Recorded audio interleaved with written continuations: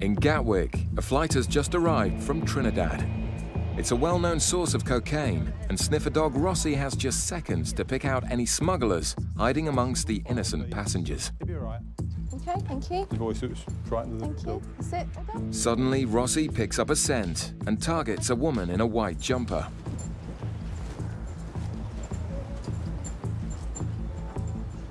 Just stand still for me. UK border sniffer dogs are trained to pinpoint the exact location of any drugs. Rossi indicates on the woman's bag.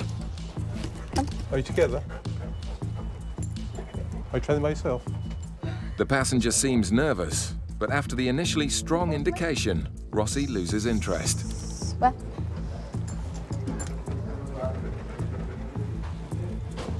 Okay, thank you, madam. That's fine, thank you. He basically pulled to get to her, or get to her scent, so I dropped the lead, and he was all around her rucksack, and he dropped the floor, so he tried to get underneath it. Back down into the channels anyway, just in case your guys have picked anything up down there. Yeah, I might see what's in her bag anyway. Meanwhile, Gatwick's newest drug dog, Barney, is examining the baggage from the same flight. Barney gives his strongest indication yet on this black and white spotted suitcase.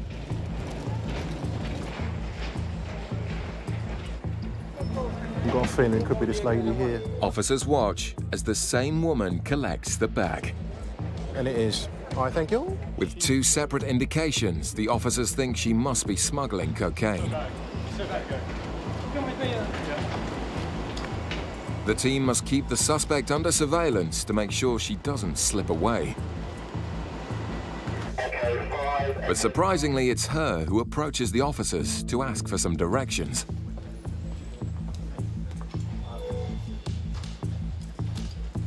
Fitz intercepts the passenger. Hi, where are you travelling from today? Here called Trinidad. Trinidad. You travel on your own? Yeah. Okay, just have a quick word if that's all right. Hello. But now the suspect seems more relaxed, even as Barney gives another unmistakable indication.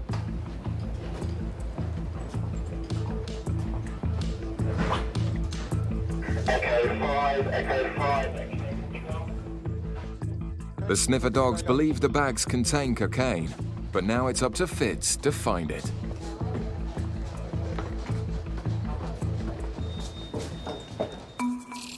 In Manchester, UK border officers are on the lookout for people bringing in more than 200 cigarettes on a flight from Gran Canaria. They spot 2 bags full of cigarettes.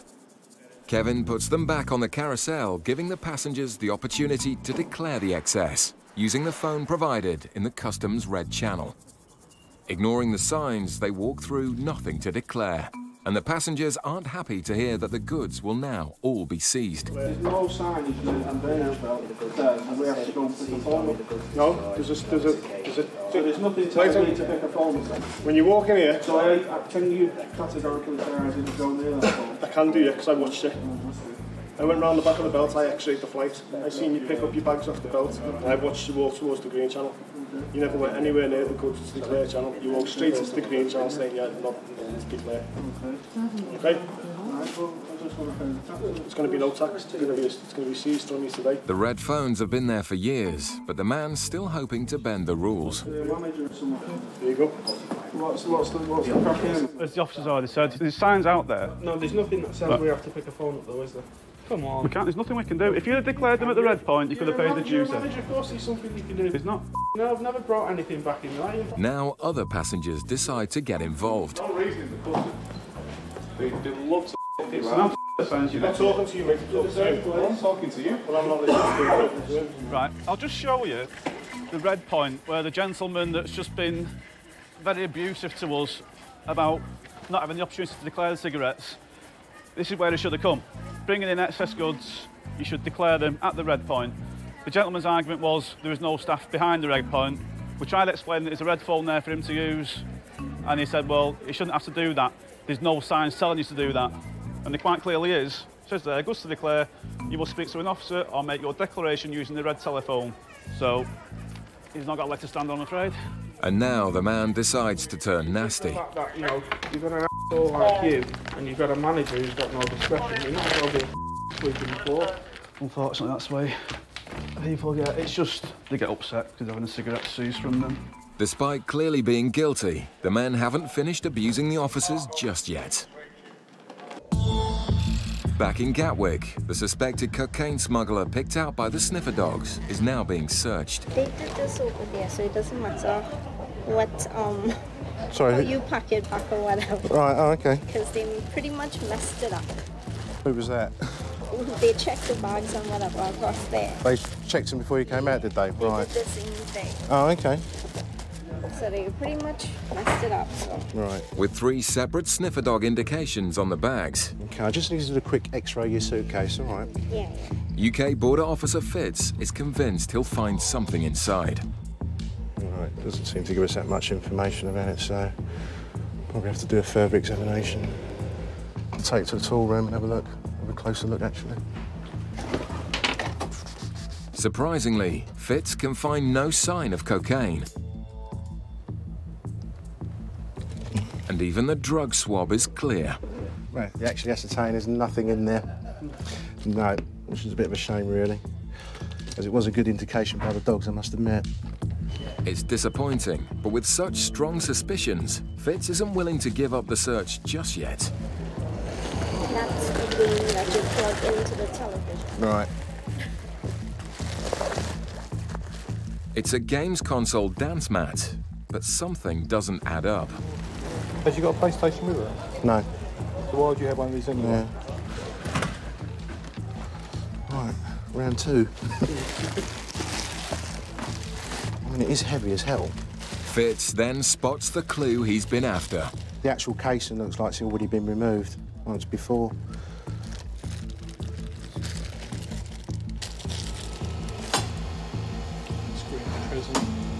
This acts like a sniffer dog. It's just looking for minute particles of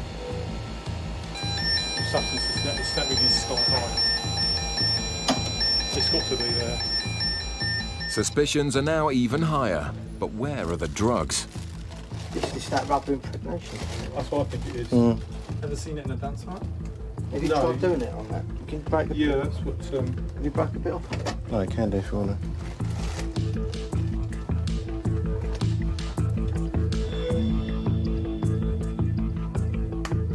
The material's gone blue. Oh.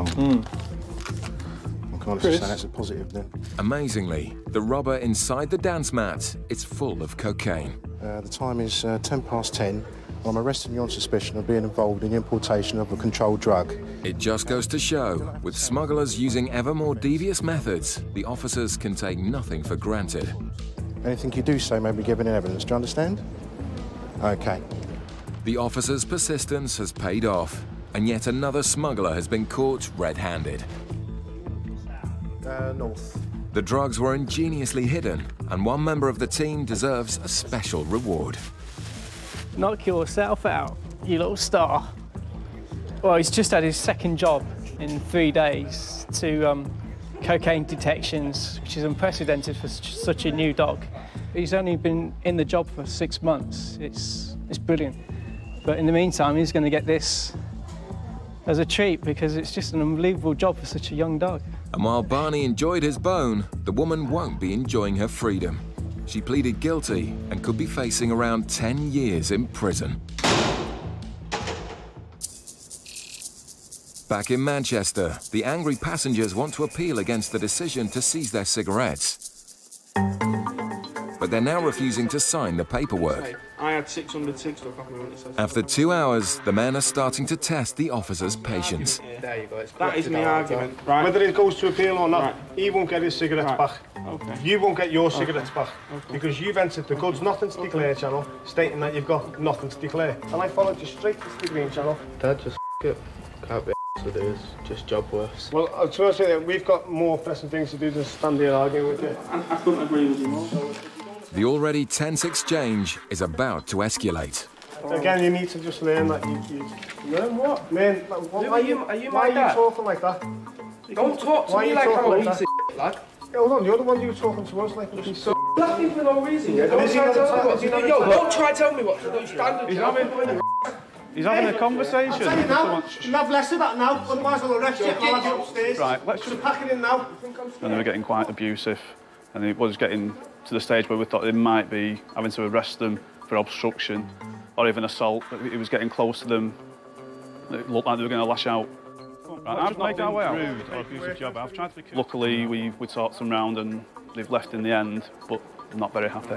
We've had the cigarettes seized. Just straight down there and then round to your left. The illegal cigarettes will now be destroyed. Coming up, Cash Dog Miller sniffs out some lies. It's wages or... So have you been working in England then? I thought you came here on holiday.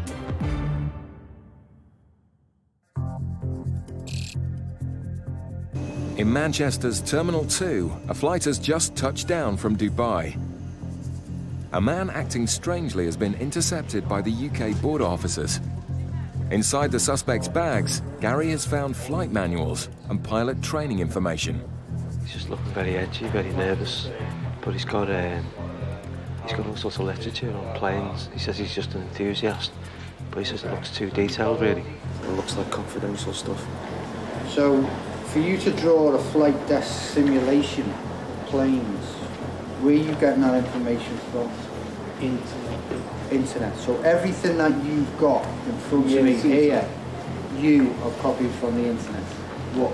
The internet, yeah. All the stuff that you have in here. Yeah. It's just something very, very strange. Yeah. So you just have a look at him and he wants to go. I know, he's looking at you. The gentleman come through off the Dubai flight, some single traveller. He seemed nervous in the way he was entering the channels head down, sluggish walking, avoiding eye contact with me, to be honest. Basically found a lot of literature with regards to flying, flight schools, avionics of the plane, and various courses with regards to cabin crew. As Gary digs deeper, the details become more and more incriminating. Why have you got information about fighter planes? Well, combat planes, weapons. Well, these were. I was interested during the RAF once. You were interested in what? Sorry. Joined the RAF for Royal Air Force. Okay, so you're trying to self-teach yourself by learning from the internet how to fly planes. No, from that. I'm just getting some information from the internet. That's what I'm doing.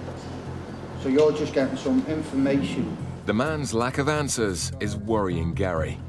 Of aircraft by the looks of all this stuff. I'm just making a book, that's all. So you're now making a book? No, I'm not making a book. What I'm doing, because I go on these planes all the time. You can see my passport. I went to flying school in Bangladesh. The aircrafts were too old. What was the name of the flying school? Bangladesh flying school. Okay, how long were you at Bangladesh flying school for? No, I wasn't there for long. I just went to see. You just told me you were at flying school. Yeah, I went there to see the aircraft. That's all. Just to look at this stuff. So weren't taught anything in lessons at all? No, I've not took any trial lessons. You know. Well, I'm not doing anything wrong. I'm not. Okay, like I asked you before, are you just sort of learning to be a pilot from information you were downloading from the internet? No. I mean, so where's all this information? I've made them. I've collected. No one helped me. That's all I can say. Well, I mean, I'm no sort of aircraft specialist, but some of this seems quite sensitive. If this got in the wrong hands, it could be quite. Gary finds a hard drive with more aircraft data. Aircrafts that you've downloaded off the internet. Yeah. When did you last go to Bangladesh before this trip? The man's odd behaviour and contradictions are increasingly alarming. Yeah, I don't remember. Don't remember. You said you travel all the time. Yeah, I do, but it's a passport thing. I remember when travel. You're not making. Not making sense, really. The man's answers are becoming more vague, and his story sounds stranger all the time. When I was young, I went to college, school, I had friends, but I've lost everything. I lost my friends, mates, everything, everyone's gone. He doesn't seem to be able to back anything up that he's talking about. All his answers are sort of wavering. He's saying one thing, but he's not really backing it up and backtracking on things, so he's not telling us the truth about something. So we're going to swab his bag, screen it for explosives. The officers believe the man may be involved in terrorist activities, and the suspect is saying nothing to explain the documents. Gary has called in Special Branch while they await the result of the swab for explosives. On a night shift in Dover, officers are monitoring outbound vehicles on the hunt for large amounts of cash which may be linked to crime. Ben is questioning a Polish vehicle, looking for any clues that they may have something to hide. How much money have you brought to England with you? 3,000. And how much are you taking back to Poland now? How much money do you have left? 1,600. Is that between all of you, yes? No, £1,600 each? Ben thinks the group are telling lies. So you each brought £3,000 to England, Yeah. and you all take 1,600 back with you. And it's all in £50 notes as well? Yeah. And where did you get the money from then? From Polish exchange point. And they just gave it in 50s, not in smaller? Okay, that's good. If you can bring your money and yourselves and come out the car, and then we go. The specially trained sniffer dog will now search the Polish vehicle for cash to see if the passengers are telling the truth. As Miller and dog handler Bo search the car, Ben presses the passengers on their story. So what have you spent your money on while you've been here in England? And have fun. Clubs and drinking and stuff like that. Okay, and you've all got 1,600. The car is clear. But Miller picks up a cent in one of the rucksacks. Is there more money in that bag? No? Just show me this bag. The man denies having any more cash, but Miller has found an envelope which gives Ben reason to believe the group are lying to him. So that's where money's been. Was that in this bag, is it? All right. It's wages or? Yeah, wages. That's had money in, is what I'm saying. Yeah, it was. This, it was. Yeah, Yeah, so it that's was. why the Yeah, that's why the dog smells it. So have you been working in England then? I thought you came here on holiday. Yeah, those guys before. Who was on holiday? But not you. You work in England. So why didn't you say you work in England? Do you all work in England? Are you sure? It's not a problem if you work in England. Just tell me if you do. You don't work in England. You're on holiday. So it's not wages that you're taking back to Poland. You sure? Yeah.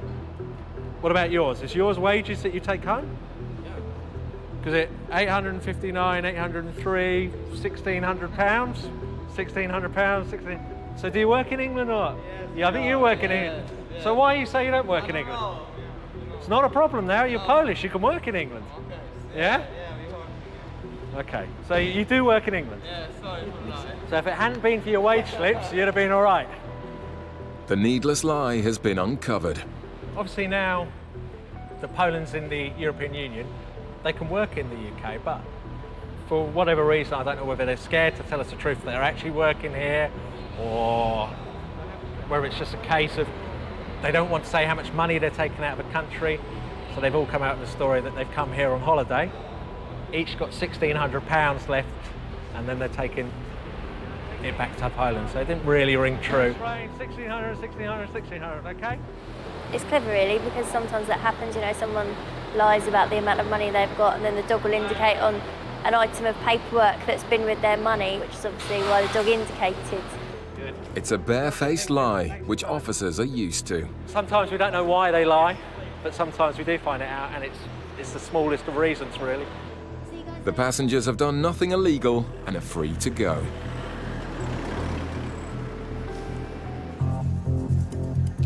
In Manchester, the officers are dealing with something potentially far more serious. They've stopped a passenger with a bag full of sensitive aircraft data. The explosive swab found no trace, but now they found evidence of multiple foreign trips paid for by someone else. Basically, we found a lot of information about aircraft flight simulators, different magazines, different information on fuel from aircraft. What planes are these? Are these small planes and commercial aircraft? No. The Boeing planes, aircraft, the real aircraft, the Big long yeah. Gary calls in Special Branch to tell them about the suspect's strange story. My mum's boyfriend pays for it as well. Not only my dad. I've got my mum's boyfriend. He's an Englishman. Go back to the back for? Yeah. Yes.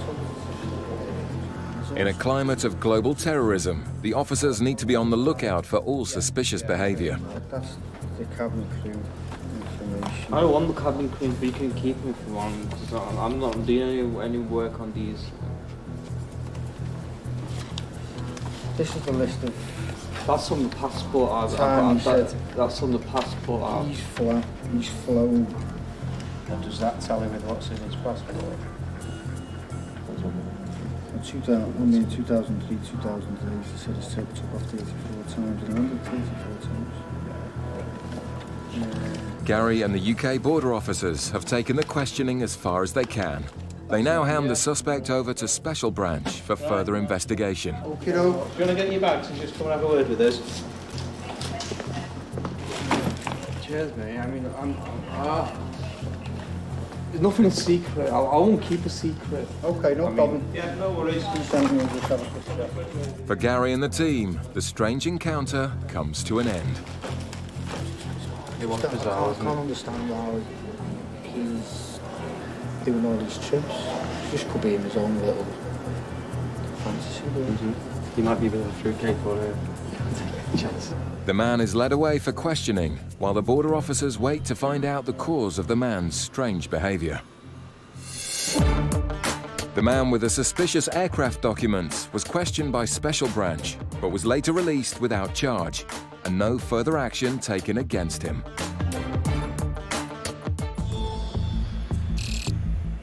In Manchester, a flight from Pakistan has just arrived at Terminal 2. Flight crews are also subject to regulations, and today UK border officer Liz is using a new thermal camera to search the pilot. Okay, that's fine. Could you just turn around and face the wall for me, please? The pilot takes the new security measure in good spirits. Do I get to see? You can't, unfortunately. You can see me if you want. He even wants to have a go himself. Yeah. So I just... It's all in monochrome, like not colored. No. It's not colored. No. Okay. So it's a thermograph kind of. Yeah, it's a thermal imager. So I'm cool. You're cool to go, yeah. The officers find nothing untoward on the crew, so turn their attentions to the passengers. Kevin spots a bag bulging with rectangular packages and tracks it into the channels. Inside, he finds well over the allowance of 200 cigarettes and wants some answers. Are you here on holiday or are you working? Yes, I'm on holiday. On holiday? Yeah. On your own? Just you? Just you? One. Just you, no one. family? Conveniently, the passenger doesn't understand. Who are the cigarettes for? Cigarettes. Cigarettes. Them things on there? Who are they for? He also doesn't seem to understand the law. Sorry? They're for yourself? Yes, I would. All them are for myself. For sell. To sell? Yeah. You're going to sell them? Yeah. Who to? Who will you sell them to? It's a surprising admission and against the law. But the man's situation gets worse when Kevin discovers he works for the airline. If it's a crew member is classed as a privileged person. Yeah. Now, if they're carrying excess amounts of cigarettes, over 1,000, well, they'll be arrested and we could prosecute them for it. Right. Now, this guy's got nearly 10,000 cigarettes.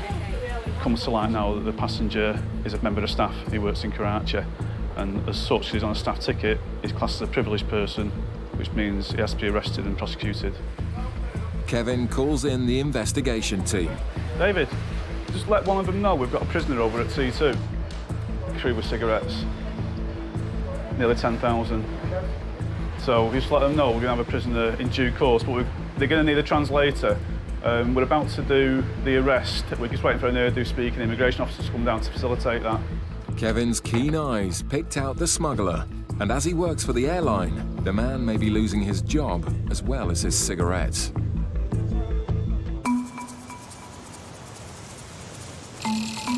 UK border officers in Dover face a 24-hour tide of trucks and cars.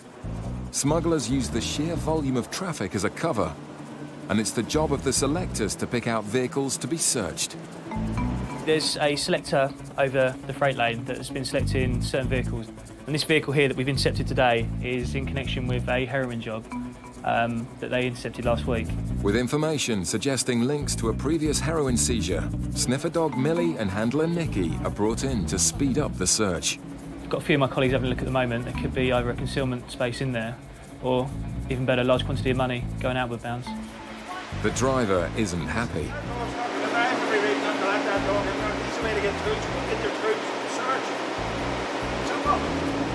Dealing with angry drivers is a daily hazard. I don't have no rights. That's my home, my sleeper. I'm not letting dogs hurl all over my bed. Simple. When the dog's downstairs, you can go in and have a look around. If you want to make a complaint, I have dogs. Dogs walk with shit. They lick their own walls. They have no shit. The officers have the power, but they're trying to respect the man's wishes. Well, if you're telling me you're going to put that dog on, I want her to say that you are allowed to. I am saying I do not want that dog to go on that dog. Yeah, I mean, what we It's my right, and I'm asking you not to put the dog in, and you're saying you are, by law, you can't, so I want you to give me a black and white. Is that fair? That's fair, I can go and get you that's right. Listen, see dogs, we love dogs up. I have no bar with dogs. No problem with dogs. Okay, well, it's my bed. Like, I know what you're saying exactly. All right, just calm down a little bit. With the information linked to a previous heroin job, the driver's reluctance to let Millie into his truck is raising suspicions. The driver's obviously not too happy about the dog going in the cab, so we're just getting the forms to say that we are actually allowed to go in there. As soon as I get this letter, then we can get on with it, hopefully. If Millie finds drugs, dog hair on his pillow will be the least of the driver's problems.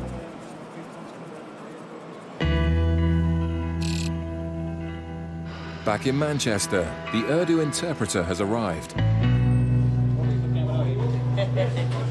This smuggler caught with 10,000 cigarettes also works for an airline and is about to be arrested. We've had a translator explain to him exactly what's happened. He's upset now because he's worked for the airline for 33 years. He thinks he now may be about to lose his job. But he's knowingly brought in nearly 10,000 cigarettes, which he's admitted he's going to sell. It's an offence. You can't do that, unfortunately. As he's led away to be searched, the man's nerves get the better of him. Not getting anything in there, he's in the ditch, is it?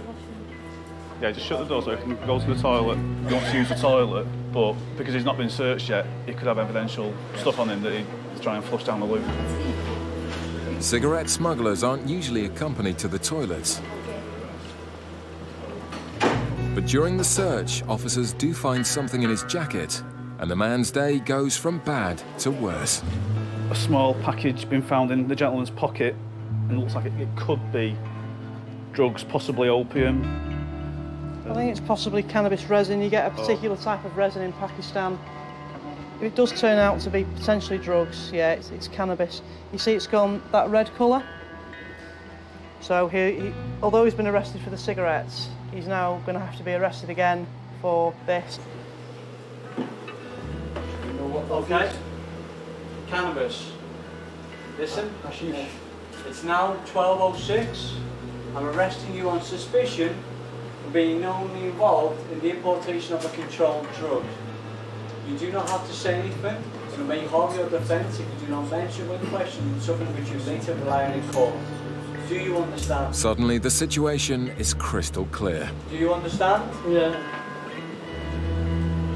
With 2 crimes to answer for, the consequences could be serious, even for such small amounts. 3.5 grams. Well, he's potentially going to lose his job if his airline is involved about the offences he's committed. For the importation of the cigarettes, if we do decide to prosecute, he could face a fine. And for the importation of the drug as well, you're looking at a compound penalty, so that again could be a fine. So he could be facing a couple of £100 fine and potentially lose his job as well, which I believe he's been in his job for 33 years. So it was a silly mistake to make this late in his career.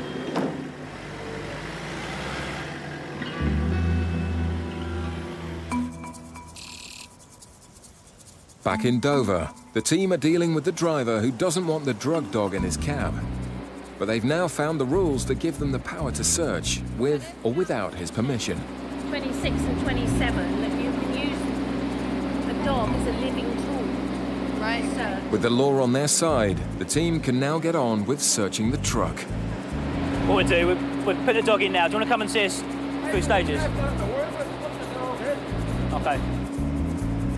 The intelligence team selected this truck to be searched in relation to a recent heroin seizure. Sniffer dog Millie is looking for drugs or cash which may be connected to crime. This guy's Irish. Recently we've had quite a few jobs from Irish vehicles coming into the country, largely being Class A.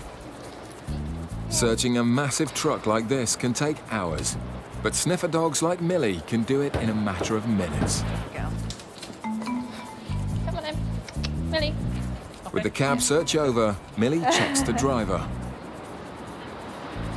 Okay, that's great, thank you. Good girl. No, I didn't get anything from that. Didn't go in the load because it's frozen meat, so just did the outside in the cab.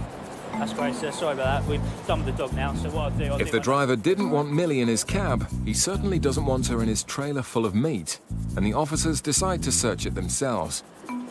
They find nothing, and the truck is free to go, for now. Spoke to the selector. He's happy. He's got the paperwork, and he's going to evaluate it going out. Maybe stop it coming back in, but going out, perfectly happy with it. All right, sir. Thanks very much for your time. Sorry it'd be a problem. There's your stuff. Okay. This is the complaints, right? If you're not happy, I've said that you've been compliant, you've been no problems at all. I've just said you weren't happy with the dog going in, okay? Okay, thanks very much for your time.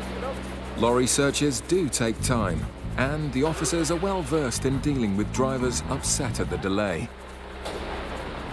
We do come across that, but we are actually allowed to go in the vehicle, so she didn't mark anywhere, she had clean feet.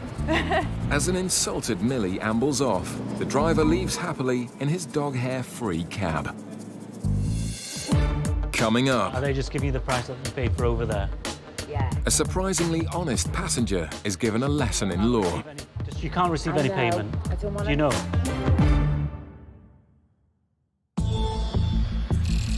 In Gatwick, it's not just passengers that might be smuggling drugs. In the freight area, UK border officer Lorna and sniffer dog Diesel are searching packages from Jamaica. We're just over in the freight sheds and we're going to search some of the DHL courier mail. Any of the thousands of packages a day passing through Gatwick could contain cocaine, so using the skills of the sniffer dogs is vital. We come over here most days and there are quite a lot of detections found over here, so it's a good area for the dog to work. Diesel, look, it's just... Lorna watches Diesel closely, waiting for any sign that he's detected drugs. Trig, do you mind having a look in that for me, please? Which one? This one. The sensitive nose of a drug dog can sometimes be alerted by a few tiny particles of cocaine innocently picked up by contamination. But today, Diesel seems unusually excited. Hold on a minute. Sit. The package has come from Venezuela, a known source of cocaine, which makes contamination seem the most likely cause of the dog indication. It looks like we could have some personal effects. So it looks like a pair of trainers there, a couple of baseballs and a couple of items of clothing that actually look okay. They don't look to be anything suspicious about the clothing. I'll just obviously do a quick check of the shoes. Disappointingly, the contents look innocent and have already been examined in Venezuela. The Venezuelans, you can see, they tried to see if there's anything in them. It doesn't look like there has been. Have a look at a couple of baseballs. Just as it looks like a false alarm, Duncan notices the stitching's been tampered with. The actual stitching doesn't look too good on them. It looks pretty ordinary. It claims to be an official baseball, but if I try and undo the stitching a bit...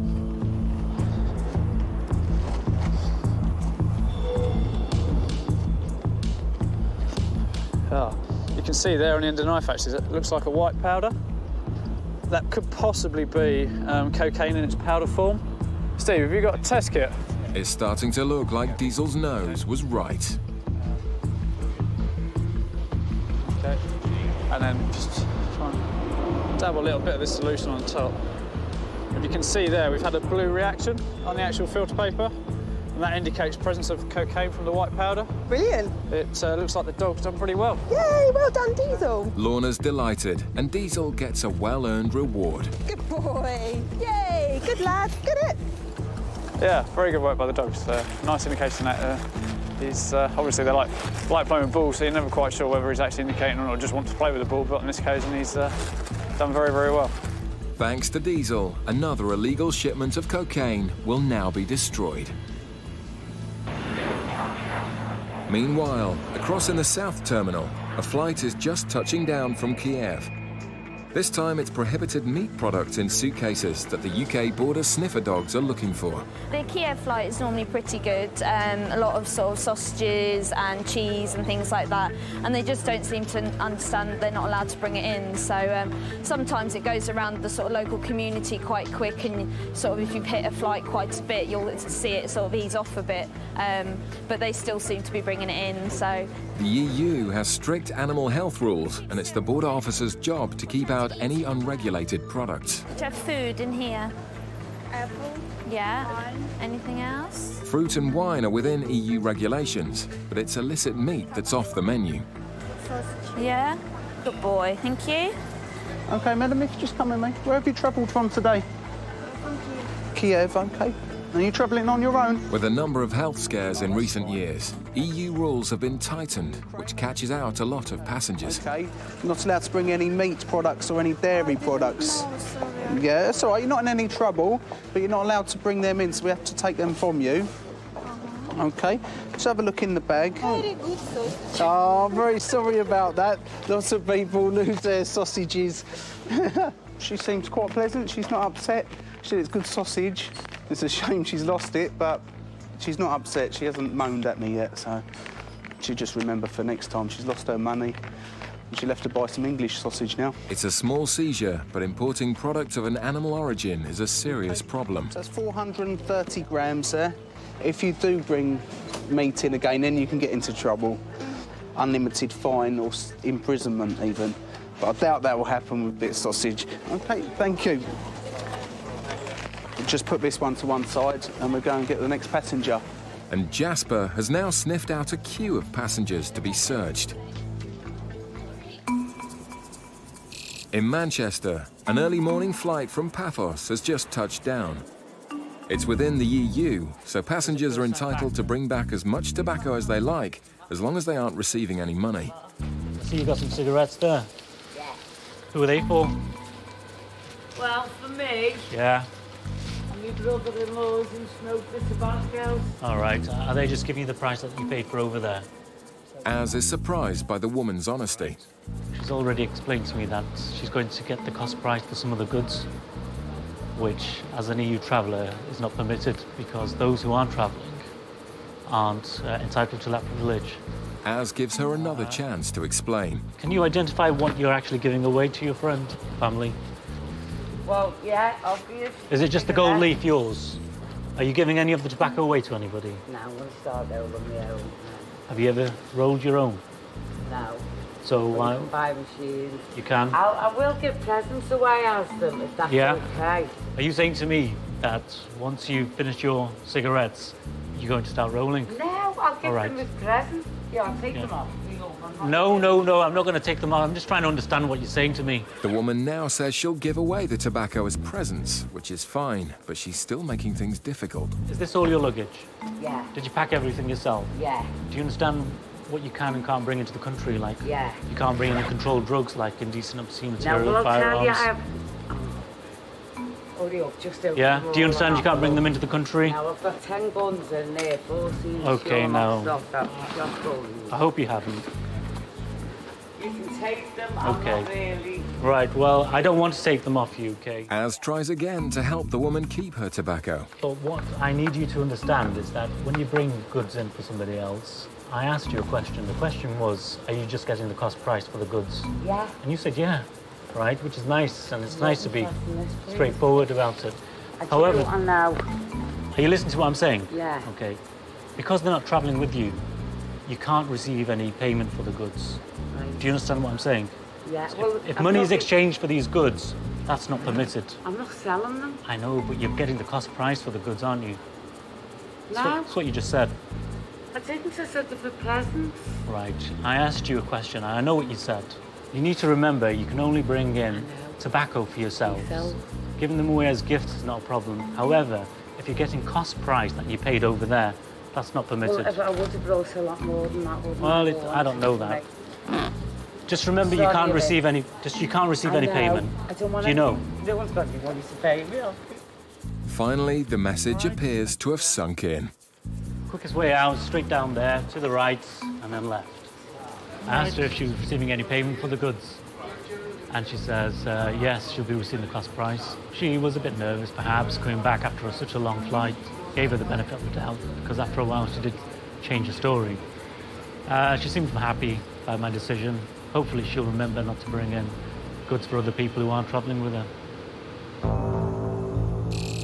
Back in Gatwick, the animal products team are also dealing with passengers who claim not to understand customs regulations.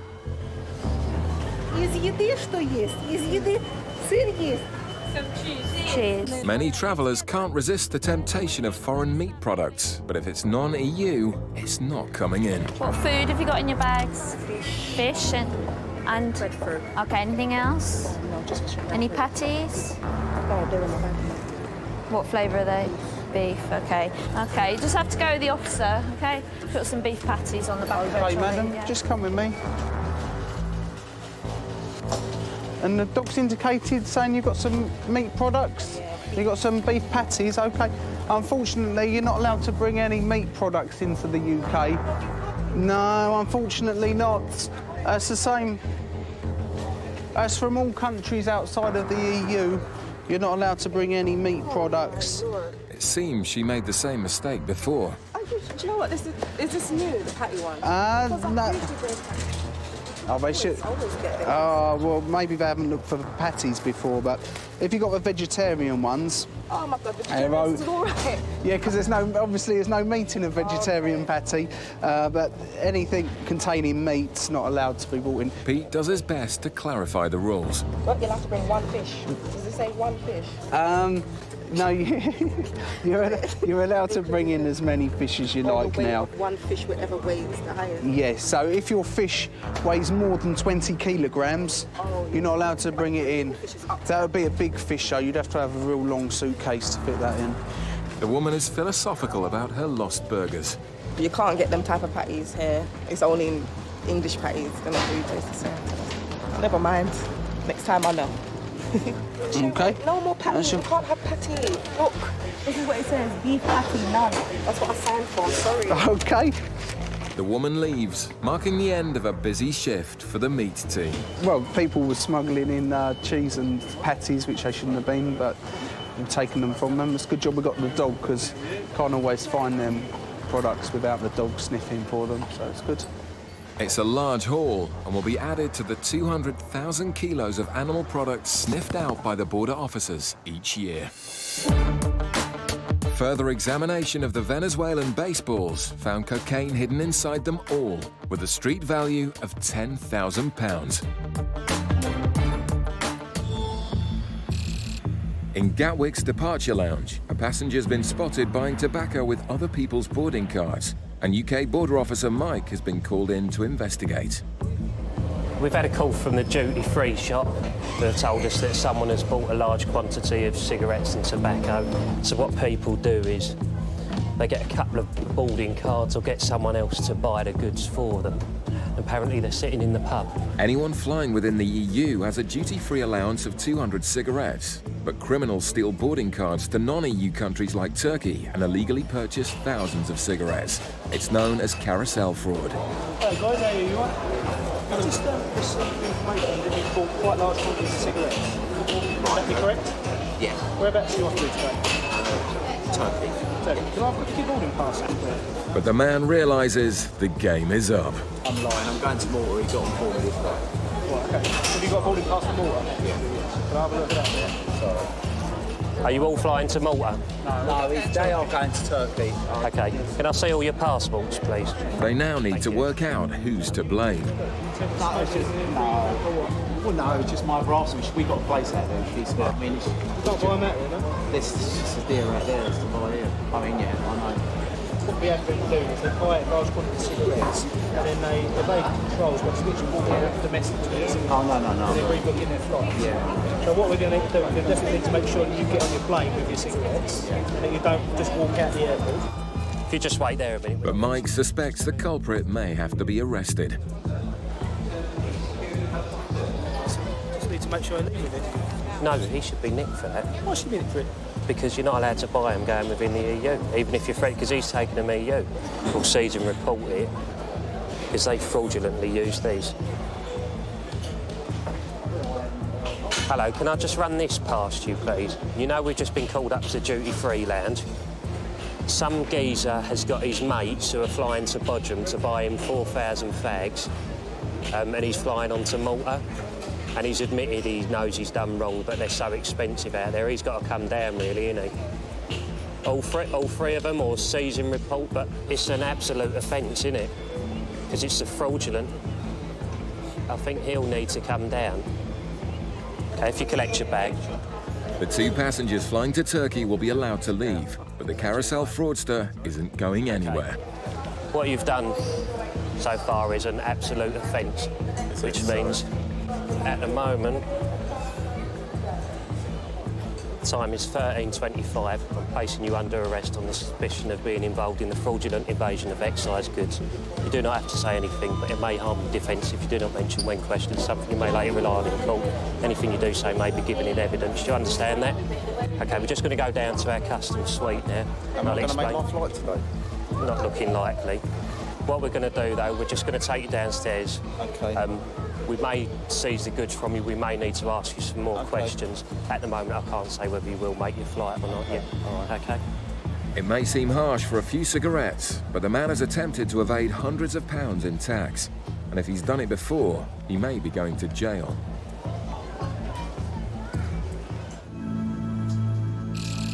In Manchester, a flight from Paris has just arrived. Border officers have intercepted some suspicious baggage which started its journey in South America.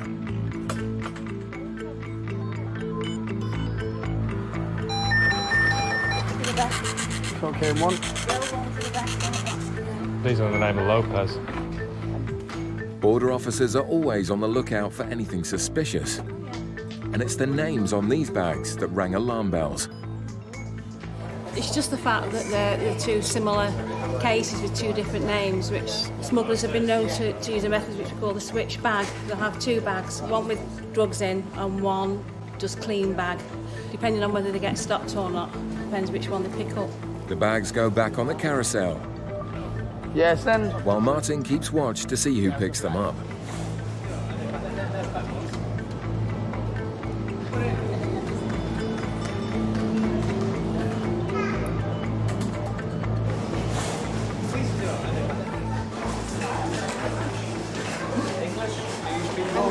This way? The officers now need to try and communicate with the passengers to find the source of the coke hit. These bags, they belong to you? Yeah? Un momento. Spanish? No, chileno. There may be a language barrier, but there's some words the son seems to understand. Cocaine, heroin? No. Cocaine, heroin? No. This is your bag. Okay. The officers decide to swab the son's belongings first.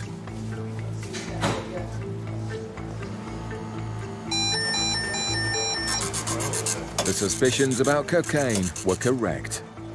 But often coke hits can be caused by personal use. And working out the cause here will be easier said than done. Quite high hits of cocaine off the inside of the gentleman's bag. Unfortunately, because they're non-English speakers, we can't really question to establish anything about misuse or anything. So whether he's a recreational user or not, we can't establish anything at the moment because he can't speak English. In Gatwick, the flight to Malta is about to depart, but one passenger looks increasingly unlikely to be there in time. What Duty Free said is that he was going out, apparently, just asking to borrow people's boarding cards so that he could buy cigarettes. He said, lend me your boarding card. And they said, yeah, well, mate, I'll get you a pint. And that's what and that's where he's in there. Well, that's how it works on the boats going. Of course it does, of course it does. That's what he's done. He don't know him. No way. The cigarettes will definitely be seized. But the officers are waiting to hear back from the investigation team to find out if the man is going to be charged. His flight's due at 15:30 departure time. Gate closes at 15:10. Obviously, depending on how official we need to be about it, is whether or not he misses his flight. Obviously, he's committed an offence, so if he misses his flight, that's his own problem. As the fags get bagged, the news comes in that the man won't want to hear. Unfortunately, I spoke to the investigation team. They do want us to take you down and they'll question you down there, OK? So we'll be moving in a couple of minutes. With the illegal cigarette trade robbing over £1 billion a year from the Treasury, the man's crime is being taken seriously. Hello, boss. Would you mind doing us a favour? Would you be able to contact British Airways and just say that he won't be making his flight? But it's just so that they don't hold the gate open and keep calling his name if he's not going to make it. All right?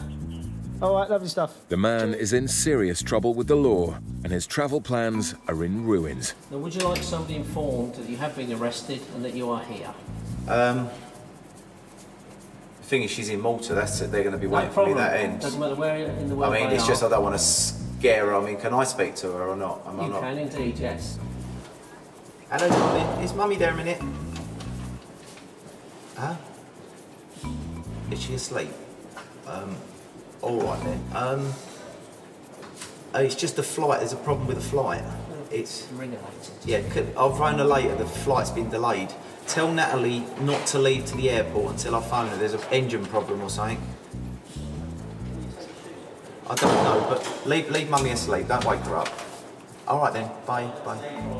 The man is locked up until the investigation officers arrive. They later charged him with evasion of excise duty, and he's now awaiting sentence. Back in Manchester, there's more family problems. Officers are trying to communicate with the family from Chile, whose bags gave large hits for cocaine.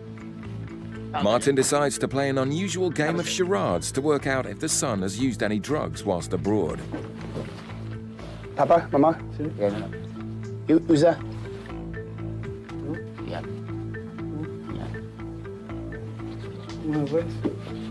One time. Soon. Days. Yeah. Who's there? Once. Yeah. Under pressure, the son admits using cocaine. 2, 3 weeks. 2 weeks ago. Okay. So it's okay, yeah.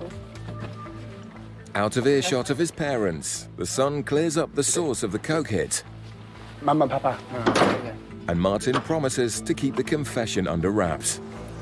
And knowing the son has used, speeds up the search. Could be in trouble with his mummy and daddy, yeah?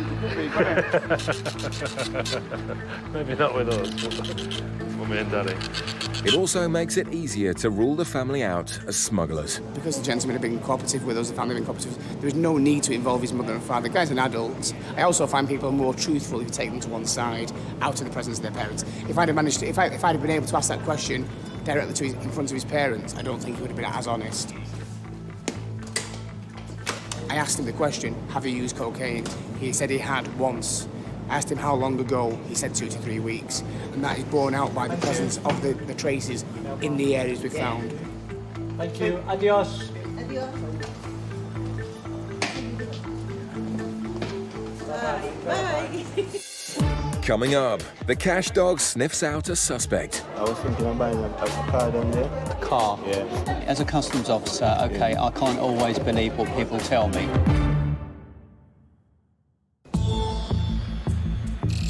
At Manchester Airport, a flight has just arrived from Pakistan. Officers are on the lookout for drug smugglers and have pulled over 2 men for a bag search. Yeah, mate, just bring your bag down here for me. Pakistan is a known source country for heroin, and officers conduct initial swab tests for any traces. There's been a recent surge of heroin seizures coming in from Pakistan. Surprisingly, Officer Gary gets a small hit for cocaine from his passenger's suitcase.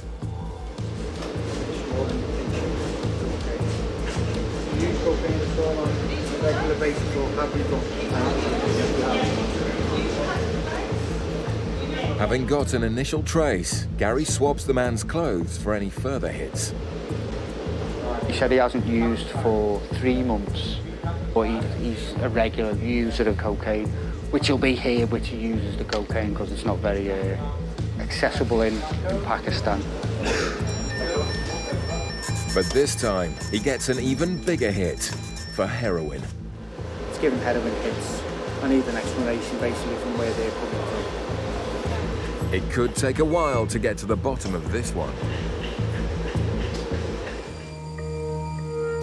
In Gatwick's South Terminal, UK border officers are targeting a flight to Jamaica looking for money connected to crime using sniffer dog Toby. Just lower your bag for me. Just a quick customs check. Toby's job is to find large amounts of cash. Anything more than 1,000, and handler Mark will want to investigate further. Hiya. Are you carrying any money with you today? Yeah. How much you roughly have with you? I do about 10,000 from the bank. £10,000. 10,000. It's a lot of cash leaving the country, and Paul will now want some answers. The dog has detected some currency, and you've said you're carrying about £10,000. Is that all your money? Yeah. Paul wants to know what the money is for. I was thinking of buying a car down there. The car that you're going to buy? Yeah, do you know what you're going to buy? It's a Honda. A Honda. Yeah. And how much are you going to spend on it? It's about 2,000. I think it's about 2,200. And you've got 10 grand there, though? Yeah, but The man's explanation becomes confusing. It's about 1.5. 1.5. What are you going to do with the rest? Leave the bag alone. Rest of the money, that's 2,500. 2,500? No, the car cost 1.45 million. How much are you going to spend on the car? This car I'm trying to argue to get it right. I'm trying to argue to get it right for 1.3, 1.4. Say again, say slowly. I'm going to try to get it for like 1.3, 1.4 million. Right, which in sterling, in English money, how much are you going to pay? That would be like about 9,000 or something. 9,000 yeah. for Honda. Yeah. And how old would that be? Huh? How old would the car be? About, I think it's 2002. And cars in Jamaica are very expensive to buy second-hand, aren't they? Yeah? So you're going to be prepared to spend like nearly £10,000 on a 2002 car? Paul thinks the story sounds suspicious. As a customs officer, I'm interested in, as I said, large amounts of currency that are leaving or entering the UK. You have a substantial amount of cash with you today. OK, that's the reason I'm taking so long with it. As I said, I didn't know there was going to be so much problem. I didn't have to take it with me. Do you have any details of the car that you might want to buy with you? No, it's an Honda, yeah?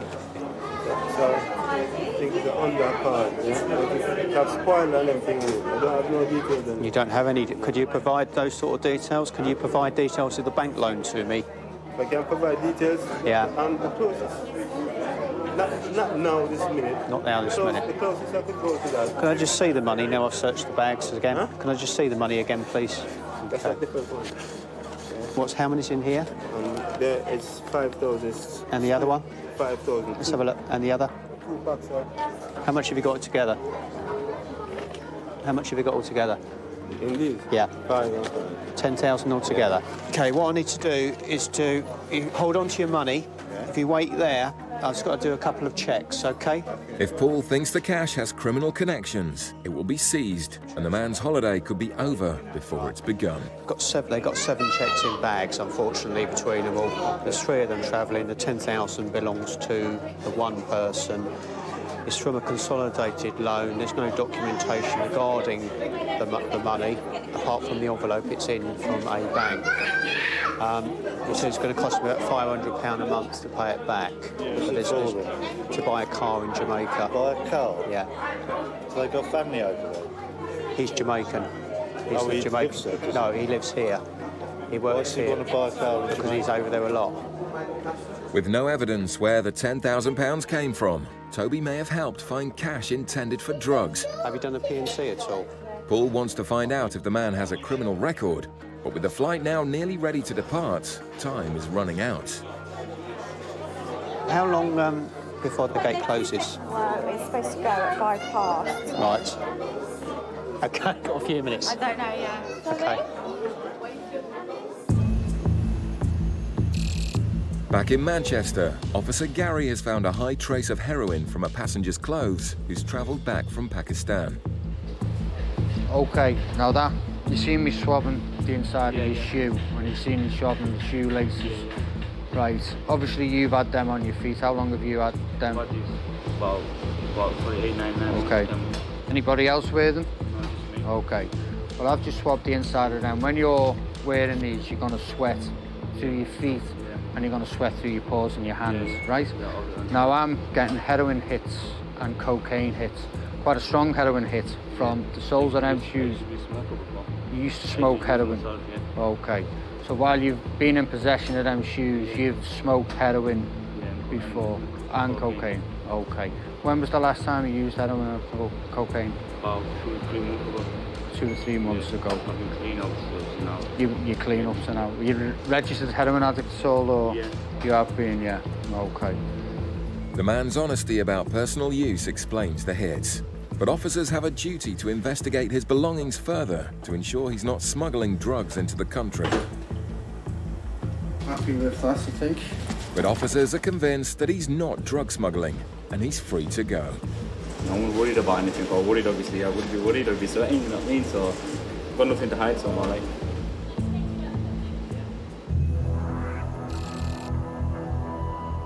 In Gatwick, the flight to Jamaica is nearly fully boarded. But the passenger is still waiting to hear if he'll be allowed to leave with his £10,000. Yes. So with your agreement, can I go ahead and seize it?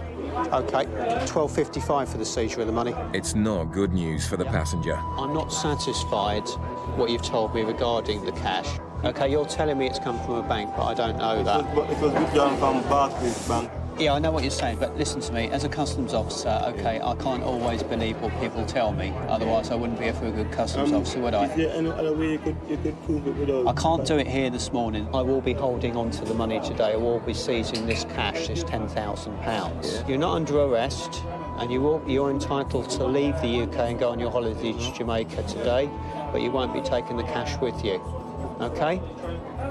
Doesn't mean that you won't be getting the cash back at some further stage. At the moment, I'll need to seize it for the purpose of the further investigation. OK?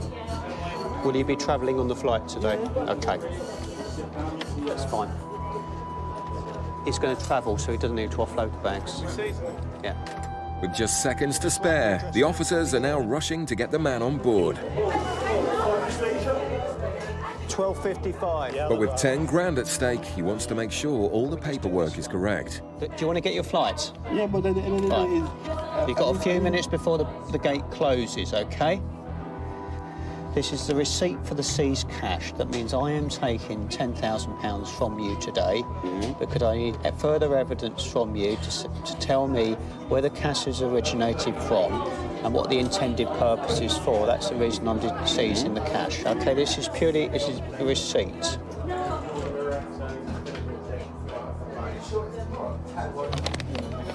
The flight is going in a couple of minutes. Right, we sign it. You really need to move. Ask another question now, yeah? What's the difference now if I come through with 2 or 3 credit cards and still spend £10,000? Yeah? Then you'd have been all right. A credit card has an audit trail. Cash doesn't. That's the problem. Yeah, but then if you want to catch a flight, you need to give me a yeah? Everything is just paperwork. I didn't know you have to catch much paperwork just to go to the airport. I think you just need a passport and don't carry the contraband. Sir, listen. If you want to make your flight, you have to go on now. If I even miss that flight, yeah, I don't even care because the insurance company still have to pay back my money. Thank you. I'm a loss of time. The passenger's not happy, but he's made the flight, and it gives the cash team time to ensure the money doesn't have any links to crime. With cash, he came across as pretty upfront about it. He was carrying the money, but I'm not satisfied with what the end use of the cash is for. We're particularly with bringing, not saying this gentleman would be the case, but with drugs. Drugs are so much cheaper to buy quantity-wise in Jamaica, and you could buy a lot of drugs for £10,000. I'm not sure that this man is totally involved in that, but people do. And obviously, if we can take the cash out at the beginning and do further checks, more the better. The man who was carrying £10,000 in cash returned to the UK 2 weeks later, but his money remains with the border officers and the investigation continues. At Manchester Airport, a flight has just arrived from Dubai. Border officers and immigration have stopped a British man who's lost his passport. They've let him into the country, but want customs officers to speak to him. He's turned up without a passport. He came off to Dubai. He's been drinking and he's arrogant, is the word they used. But I'm sure you'll be able to cope with that. 99152. Thank you, Chief. With the man's rather unusual behaviour, border officers and immigration have suggested searching his bags. He didn't seem that drunk. He looks completely out of it. Yes, sir. I want to go to Soidful, you know. You want to go to? Soidful, you know Soidful? Salford. Yes. Soidful, yeah. Salford. Yeah. Right, well, first of all, you need to get out of here. Yeah, right. Do you have anything to declare? What do you mean? Do you need to speak? Sorry? I need to speak. No. No. No, I don't. Where have you arrived from? I come from Dhaka. Right. Yeah. Officers take the man aside for further questioning. Where did you lose your passport? In the airport. In the airport in Dubai? No, Dubai, or I don't know where. You don't know where you've lost it? But I did have it with me. You know, I don't know why. Is it a British passport? Right. Well, I'm going to look inside your bags and I'm going to ask you some questions. Are these all your bags here? This one is mine. Yeah, did you pack them yourself? What? Did you pack them all yourself? Yeah. Do you know what's inside the bags? Yeah. Has anyone given you anything to carry? Anything? No, nothing too bad to carry. Well, okay. Have you had a few drinks on the plane? Yeah, 1 or 2. 1 or 2? Aye. All right, okay, that explains a few things. I'm gonna lie, I'm gonna have to lie. All right. What do? Do you work here or are you a student? No, I'm no student, nothing. My family here, right? I just see my family here. Right. Where is your home? No. Fatley. Flatley? Fatley. Like Michael Flatley? No, it's called Fatley. Fatley? Yeah. Which country is that? It's in Bangladesh. Right. In Bangladesh. So your home is in Bangladesh? No, my home is in England. Yeah, where in England is your home? What, Manchester. Right. Okay. Right. My family, my mom. You went to Bangladesh to visit your family. And how long have you been away? How long? I mean, be 4 weeks. 4 weeks? No, I mean 4 months. 4 months? 4 months, yeah. So how long? It's a long time. Yeah, quite long. But what my colleague asked was, right. Do you work in Manchester? Yeah, catering. Catering? Yeah. Aye. Catering, yeah. Catering was, yeah. Even the simplest question seems too much for this passenger. It could be a long afternoon for the officers. At Gatwick Airport, a plane has just arrived from Nigeria. East Africa is a known source for Class A drug smuggling, and it's up to the UK border officers to stop and question any suspicious passengers. Just put your bags on the bench for me, sir, please. Right. Just ask you a few questions first of all. OK, so you started your journey in Nigeria, is that right? Lagos. Dubai to UK. Right, OK. And how long will you stay in England for? I'm leaving at 7 p.m. this evening, 7:05. OK, and where are you flying on to? Netherlands, Amsterdam. OK, and what's the reason for your trip to Amsterdam? Vacation. I'm on vacation. I'm just traveling through Europe. Do you have friends or family in Amsterdam? No, I have hotel reservation. And you're not travelling with anybody else? Just me. OK, what's your occupation in Nigeria? IT consultant. I used to live in the US. So from Amsterdam, then, where are you going? Zurich. You're going to Zurich? OK, so how long will you stay in Amsterdam for? Just 1 day. And then you'll fly on to Zurich? Yes, and I take a train back to London. How long will you stay in Zurich for? 1 day. I'm just traveling through Europe, that's it. Hazel is alerted by the man's whistle-stop tour of Europe. Her suspicions are heightened when she finds a cheque for a substantial amount of money. So who's Alex? It's a friend of mine. And is this 16,000 American dollars? That's right. Okay, why are you writing him a cheque for 16,000 American dollars? Because I owe him the money, and he's in the US, and I'm just mailing it from here to him in the US. Hazel's not satisfied by the man's explanation, so the officers swab his suitcase for drugs. There we go. I won't be 1 minute, OK, sir? Thank you. We're just going to see if there's been any contact with controlled drugs. The one that this machine tests for is cocaine or heroin.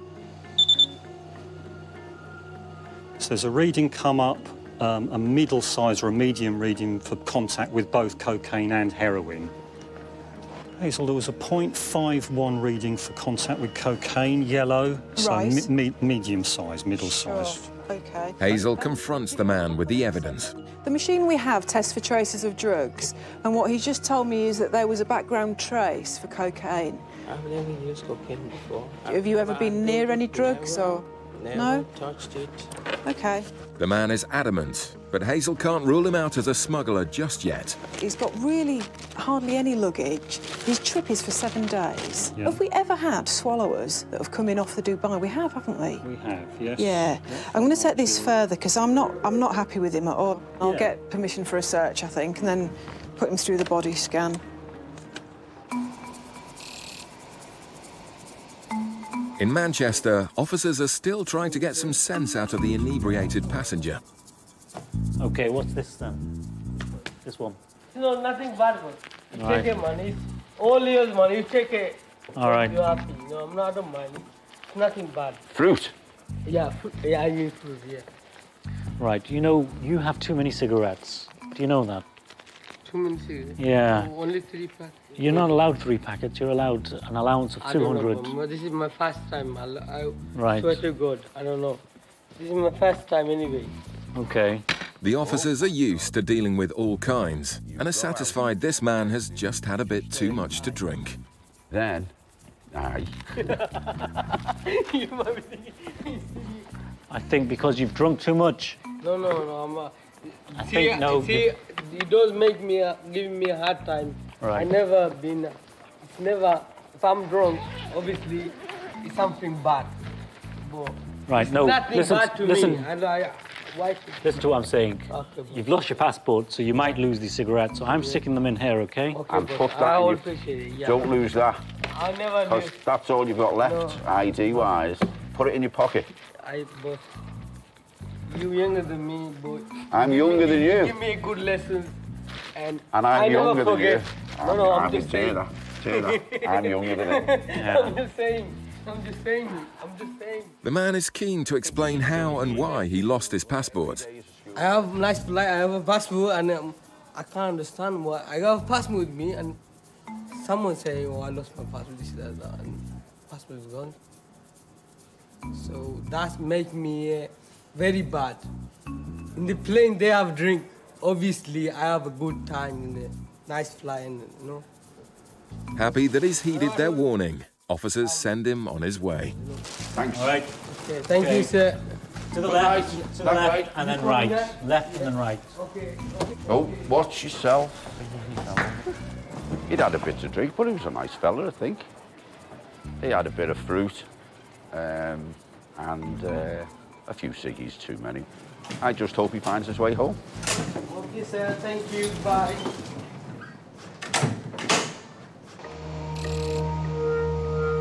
At Gatwick Airport, Hazel's still trying to verify the Nigerian man's story to work out why he's travelling with a cheque for thousands of dollars. And what is it you owe this man the $16,000 for? It's money he gave to me. It's in the US. I'm sending it back because I'm not traveling to the US. I said, while I'm in the UK, I'll get a stamp, put it on it, and mail it to the US. But why did you borrow the money from him? Yeah, I'm a businessman. I just started my business. I need people to give me money to run my business. I'm not completely happy with what he's telling me. And whether all this is just a smokescreen for the fact that he's bringing drugs here and he could have booked it and then cancelled it when he gets back, I don't know. Yeah. He's been very cooperative so far. I think he's likely to agree to a body scan. So if you're happy, I'd just like to put him through the machine. OK, sir. What I want to do, we've got one last thing we can do. That's OK. OK, and that is to just give you a quick X-ray. The man is put through an X-ray to reveal whether he swallowed any packages. On examination of the images, it's clear the man has nothing inside him. OK, that's fine, sir. Thank you very much for your time and your cooperation. Despite the indicators, the man is innocent and free to go. And thanks to his cooperation, he leaves with plenty of time to catch his connecting flight. Coming up, Gary questions a man on a student visa. 25, just make that up now. And something doesn't add up.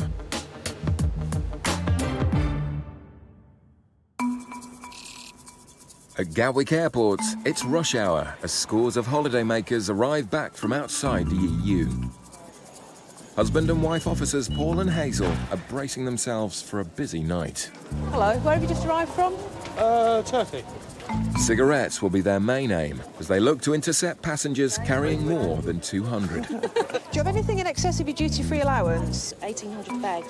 Right, OK, you can only bring 200 back each. And am I going to guess right in saying you've got more cigarettes than that one as well? OK. So you could do my job, thank you. Is there another one? Thank you. OK, I don't think I need to tell you, you know you're in the wrong. If you're found to be in possession of excess revenue goods again, you could end up being prosecuted. The tobacco seizures are already mounting up. The next flight in is from Moldova, and Hazel and Paul want to examine the bags before the passengers pick them up. On this flight, it's been known that people bring in quite a lot of cigarettes. What's happened is there's only 27 passengers on this flight, so the bags have all been delivered, but there's no passengers in the reclaim at the moment, so the bags will be coming round again, so we'll have a second shot just to have a look at them outside. It doesn't take long for Paul and Hazel to spot some dodgy bags, and Sarah finds some sneakily hidden cigarettes. A few cigarettes. Obviously, we can see a couple of cartons here inside the suitcase, but there's also a few that I can feel under the lining here. We can just have a look in there. There's a few cigarettes under there. And also, in an effort to try and hide them, there's actually some that I can feel in the bottom of here. These are, I'll just hold them, a pair of waterproof trousers. Paul heads back out to wait for the passenger to claim the bag with the green trousers. Hello. Hello. Yes. Where have you arrived from? From Republic of Moldova. Moldova. OK, if you'd like to bring your bags in. Paul reminds the man about the rules. There's allowances with regard to cigarettes and tobacco. Do you understand that? Yeah. You understand it. And what do you understand those allowances to be? I don't know. You don't know? So it's 200 cigarettes. But Paul knows he's got a lot more than 200. OK, so you've got 600 there, which is 3 times what you're allowed. Yes? Sorry? It's 3 times what you're allowed for 600 cigarettes, yes? Yeah. Do you understand that? Yeah. So you're over by 3. Yes? 3 times. 3 times the allowance, yes? Yeah. Have you got any other cigarettes or tobacco in here? Yeah, I got a couple of more. Couple more what? Cigarettes. Yeah, but how many? Just 2. Just those? Yeah, maybe more. Maybe more? Yeah. Why didn't you tell me how many? I don't know exactly. I bring this souvenir from my friend. As a souvenir? Yeah. I've never heard of a cigarette called a souvenir before. Because it's expensive, yeah. They asked me for cigarettes. So how many cigarettes have you got in total? Maybe... I got here cigarettes. And you've hidden them inside the case? Why have you hidden them in the case? They told me. They told you to hide them? Why? Because you're not allowed to bring them? Maybe, I don't know. Maybe you don't know. OK. The man's being evasive, and he's yet to mention the cigarettes hidden in the waders. At Manchester Airport, a flight has just arrived from Pakistan. It's from outside the EU, so passengers here are also limited to just 200 cigarettes. But the X-ray identifies a pink box, which officers suspect is well over the allowance. Before I even put it through, I thought the weight for the size is right as well, and the density is right. Right, let's go. The box is put back on the belt, and Officer Az heads out to the reclaim area to see who picks it up. Well, I'm going to X-ray your bags, OK? I'm going to X-ray your bags. So this way. Are you travelling alone? Yeah.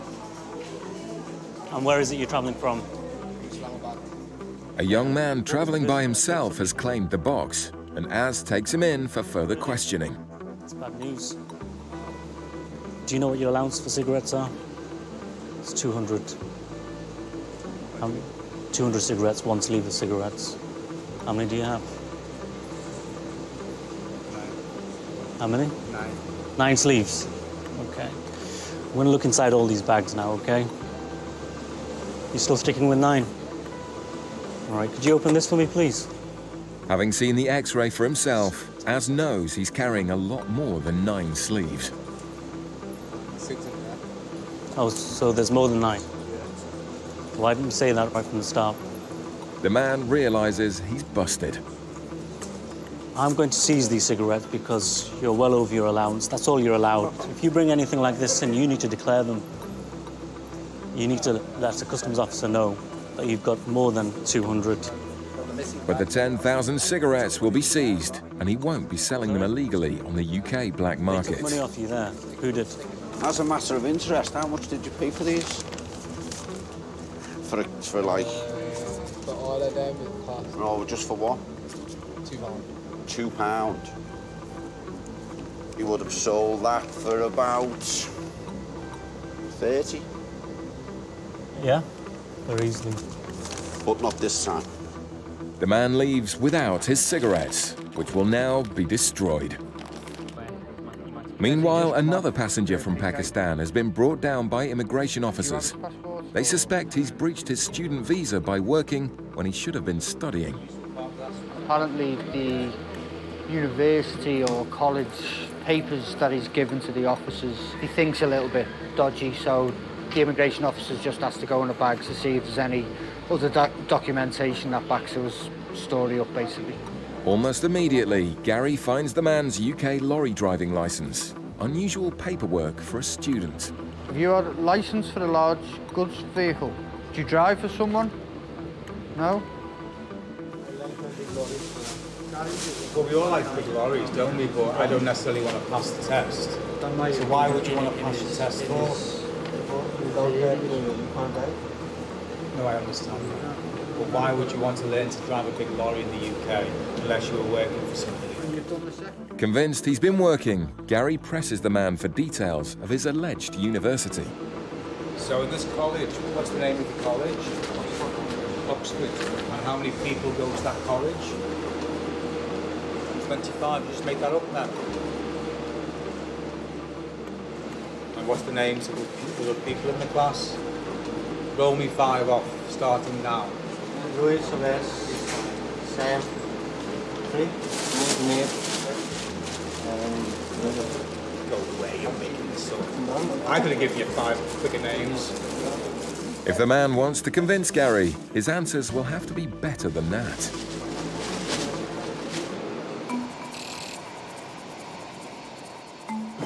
In Gatwick, Officer Paul is still talking to the man from Moldova who's hidden cigarettes in his waterproof trousers. Basically, you get a 200 cigarette allowance. Once you go over that allowance, you forfeit that allowance. So all the items that you brought in today are going to be seized, yeah? You understand that? And I think you knew it before, didn't you? That's why they were hidden. Yeah, they told me. As Paul finishes up his search of the man's bags, Officer Sarah takes him aside for a quick word. If you check the feet of those very large waterproof trousers, there's some in the feet. Oh, is there? The ones in the red bag. Cheeky. You might have to check the other one, because I think there might be another one in there. Pop that one back up. Pop that one back up. Sorry, bud. Bring it back up. Have you got cigarettes in the bottom of these? I don't know. You do know, don't you? Because you did it. So bring the other pair out. This? Yes, yes, yes.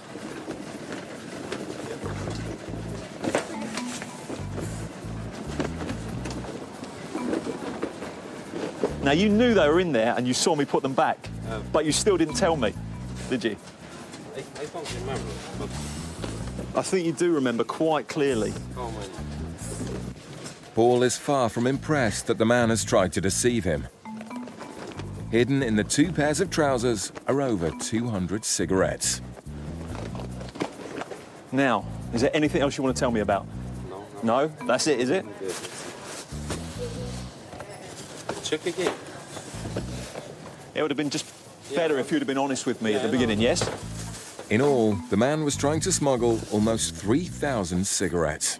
Yeah, I have to say, I don't know, I've never seen cigarettes packed like this before. This is the first time for me. He'd hidden them on advice from his friends, but I think he totally knew why he was hiding them. Your passport, and you're free to go.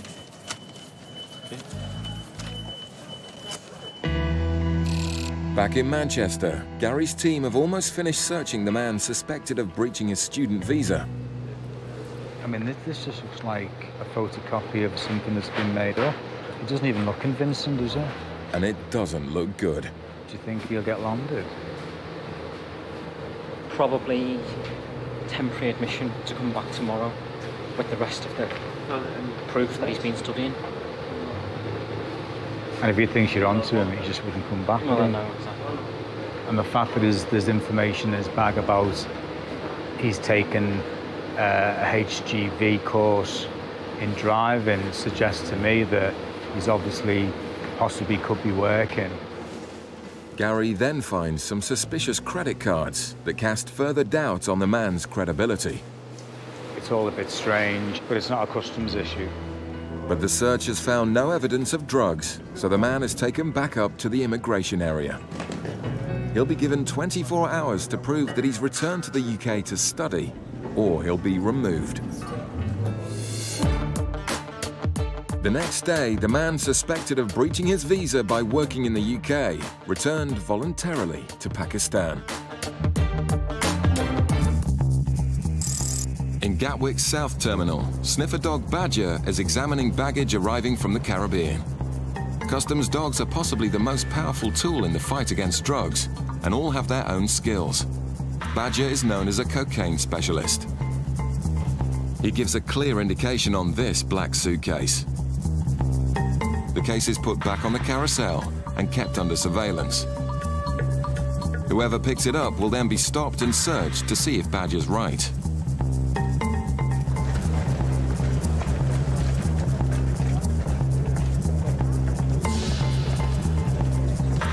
A passenger collects the suspect bag and then attempts to pass through the controls. But Customs Officer Phil is waiting for her. Hello there. Hi. Where have you just arrived from? You travelling by yourself? Yeah. Could you come to a bench for us, please? Let's get you to come up to this one here for us. Thanks very much. You have a passport on you, please? Have a quick look.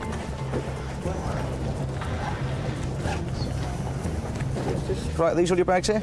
Did you pack them all yourself? Yes. And do you know what's inside all of them? No, I've got clothes. Just clothes? Have you been forced or threatened to bring anything into the UK? And do you understand the controlled drugs, firearms, they're illegal to bring into the UK? Let's have a quick look.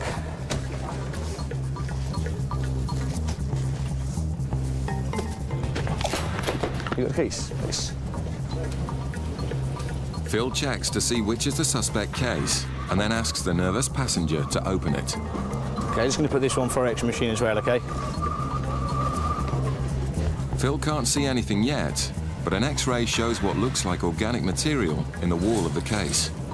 So that's probably what we're looking for. I'll quickly go and do this, quickly go and spike it, just make sure.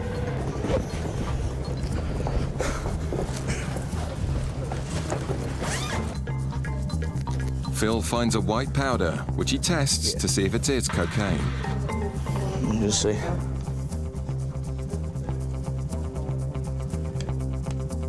The speed of the reaction indicates the quality of the drugs.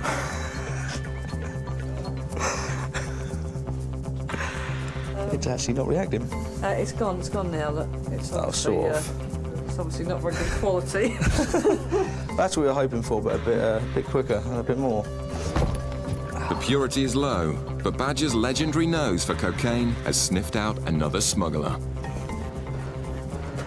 OK, the time is 07:32, and I'm arresting you on suspicion of being involved in the importation of a controlled drug. You do not have to say anything. It may harm your defence. Do not mention, when questioned, something which you later on in court. Anything you do say may be given evidence. Do you understand? Yeah. The woman's face says it all.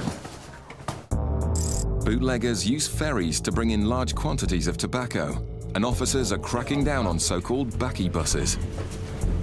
Amongst all the innocent travellers, are passengers offered a free trip away by bootleggers as long as they agree to carry back the guideline allowance of tobacco, which the organisers then collect and sell on the black market. Did either of you purchase or obtain anything while you were away? I just got 100 cedis. 100? Yeah. Yourself? Yeah. And what And about I got you? some tobacco. Yeah, how much have you got? 20. 20 what? 20 packs of 10. Right, OK. Can I ask you just to pop through there and just get that officer just to have a quick look at your bag? This passenger has 10 kilos of tobacco worth nearly £2,000. Now it's up to the officers to find out if it's for her own use. If not, it will be seized. In Bristol, dozens of flights a day arrive from outside the EU.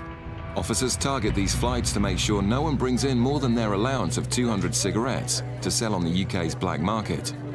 Usually bags are X-rayed to catch the bootleggers in the act, but today a passenger hurrying through the customs channel alerts Jane, who pulls him in for a chat in the search bay. Have you got any cigarettes? No. None at all? No? Can you just get that one up on the bench and I'll just have a quick look in it, please?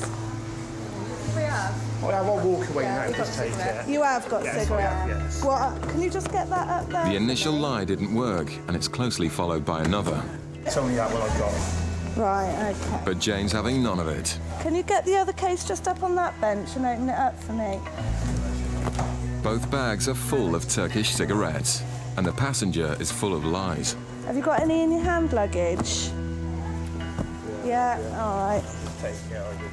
Yeah. Well, you are, yeah. We're not under arrest, so... No. No, What? you can walk away. Well, we'll do you some paperwork. You are obviously over the allowance, so they are going to be obviously seen. it's not against the law to do it. Well, what I'm going to do is do you some paperwork. The goods will be seized and destroyed, and if he's had goods seized before, he may face a fine or a prison sentence. In Portsmouth, Nikki's now questioning the ferry passenger carrying 10 kilos of tobacco to work out if she may be carrying it for someone else. How many times have you been on previously? I was here last month. Last month? No, sorry, September. Okay. The 2nd. Right, and how many times have you travelled on the Bilbao this year? About 3. About 3 times? Yeah. Okay, have you been stopped by customs before? No. No. A few simple checks tells Nikki that this passenger is also telling lies. She normally brings in 3 kilos and a full quantity of cigarettes as well. Then done that, but that was back then. Just see if she's been jogged before. So as well. She's a well-stocked customer. Lying to a customs officer isn't a good idea, especially if you want to keep your tobacco. But Nikki suspects she's carrying it as part of an organised bakkie bus. Some of these are for some of your family? Yeah. Okay. And how much money have they given you towards their contribution towards the goods? They haven't really given me anything because I'll give them gifts, you know, for Christmas. Right, OK, so you don't expect to receive any payment of any sort for these goods? How much have they cost you? £340. £340 for all of it? Yeah, yeah. Right, OK. It turns out the woman's travelling on a coach known to customs as one of their regular bakkie buses. The passenger is offered an interview, but she decides to give up. Yeah. OK, you're not under arrest. I'll leave the stuff. Have you got the passport? Because there's other people waiting to go home, you know what I mean? OK, so you don't want... Do you want me to detain the goods or do you just want to abandon them? Just abandon them. Just abandon them? Passport, yeah. OK, so you don't want to stay for interview and you do not want me to detain your goods? I need to get home. My father needs me and there's people waiting on the coach. OK, so you just want to leave your goods and walk away? Yeah. OK. Knowing that organisers of bakkie buses tell their carriers to abandon their goods in case they give too much away in interview, convinces Nikki she's done the right thing. But the woman insists she's done nothing wrong. It's over. We're not doing no drugs or nothing, you know what I mean? You should be looking after worse you know, I'm not a criminal, but you should be looking more to criminals, shouldn't they?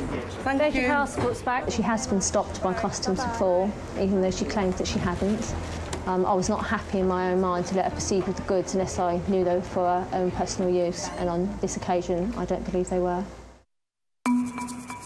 Back in Bristol, Jane's waiting for the results of background checks on the man caught with 11,000 Turkish cigarettes. Have you ever been stopped by customs before? Never? No, I've never been stopped. So if I check the records now, I'm not... No. The checks reveal this to be yet another lie.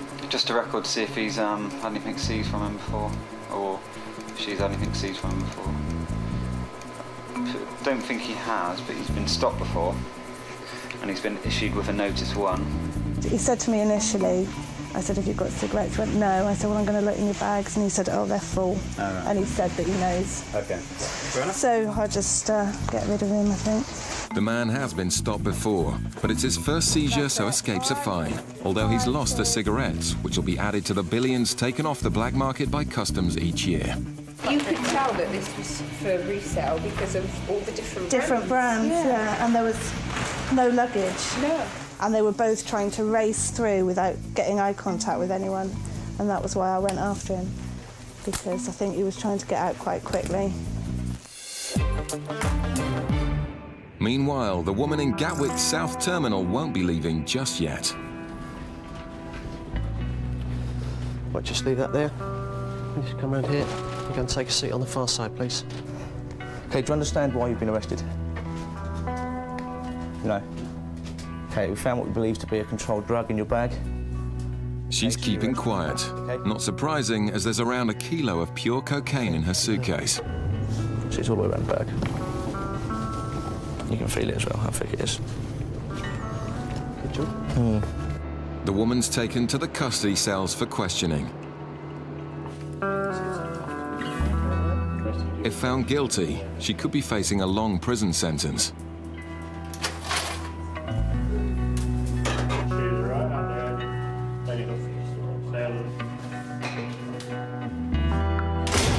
The drugs, worth nearly £50,000, have been taken off the streets, and it's all thanks to Badger. There's always that time between the indication when they actually find it. Sometimes it can be up to sort of quarter of an hour before they actually give you the thumbs up there's something there. That's a bit of a worrying time. But with that indication, more or less knew there was something there straight away. The UK's airports are where customs make most Class A seizures. Today in Gatwick, officers are waiting for targets suspected of bringing in cocaine from Trinidad. The 2 women could be the first cocaine job ever for new officer Mark. Nervous because the rest of the team are all going, this is it, this is a job. They've definitely got it. So I'm nervous. Really trying not to be. 2 drug couriers carrying 3 kilos of cocaine were found on this flight yesterday. These 2 women were meant to be on that flight, and their highly excitable behaviour is raising suspicions further. Thank you. Okay, has anybody asked you to bring anything back for them? Not this time. Not this time? No, not this time. We were too naughty to do it this time. OK, right. Is it back to work then on Monday? No, children, we're housewives. Yeah, we've got a lot of small housewives to do. Cooking and cleaning. Obviously, just flying out somewhere very nice and... Tuesday was horrible. Oh, was it? Yeah, it was very rough and rude. And their dogs are treated like rats. And we could be kidnapped. We had to be escorted everywhere we went. Right. OK. So it's going to sound a silly question, but obviously the tickets for getting out there and staying out there could be quite expensive. How did you pay for your tickets? Somebody provided us them. Oh right, that was nice of them. Who was that then? Was that Tony? That was nice of him. Why did he do that? He's got quite a lot of money, to be honest with you.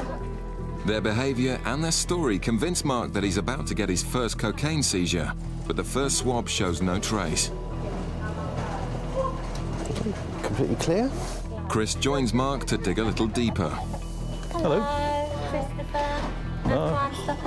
Oh, really? Right, now, do you need a hand? Yeah, would you like to do my one? Actually, if you've just taken the words out of my mouth. Or do you want me to or if you want to pop for this you? through, just... Yeah, well, it was just... Oh, yes.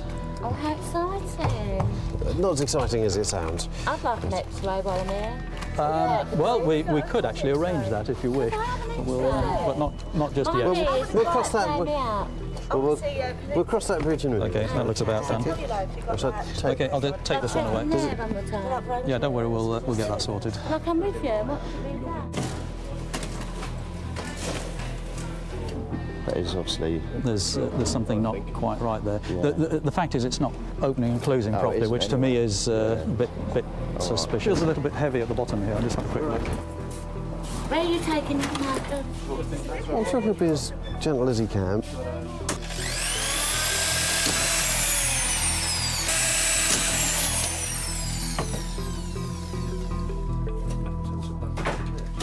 The bags are clean, but with so much to gain from smuggling, sometimes couriers carry drugs inside their bodies.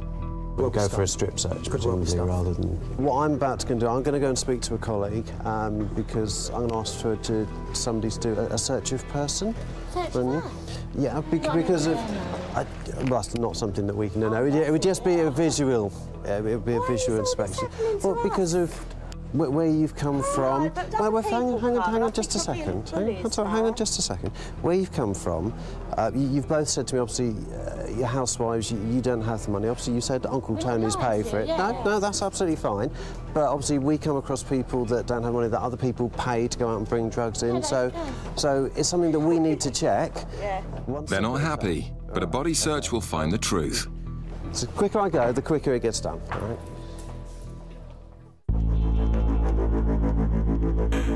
Officers aboard the cutters protect our coastline against drug smugglers, who are a constant but invisible threat. These high-powered ships operate in all weathers, but in September 2000, a storm off the coast of Cornwall drove them back into Falmouth in search of shelter.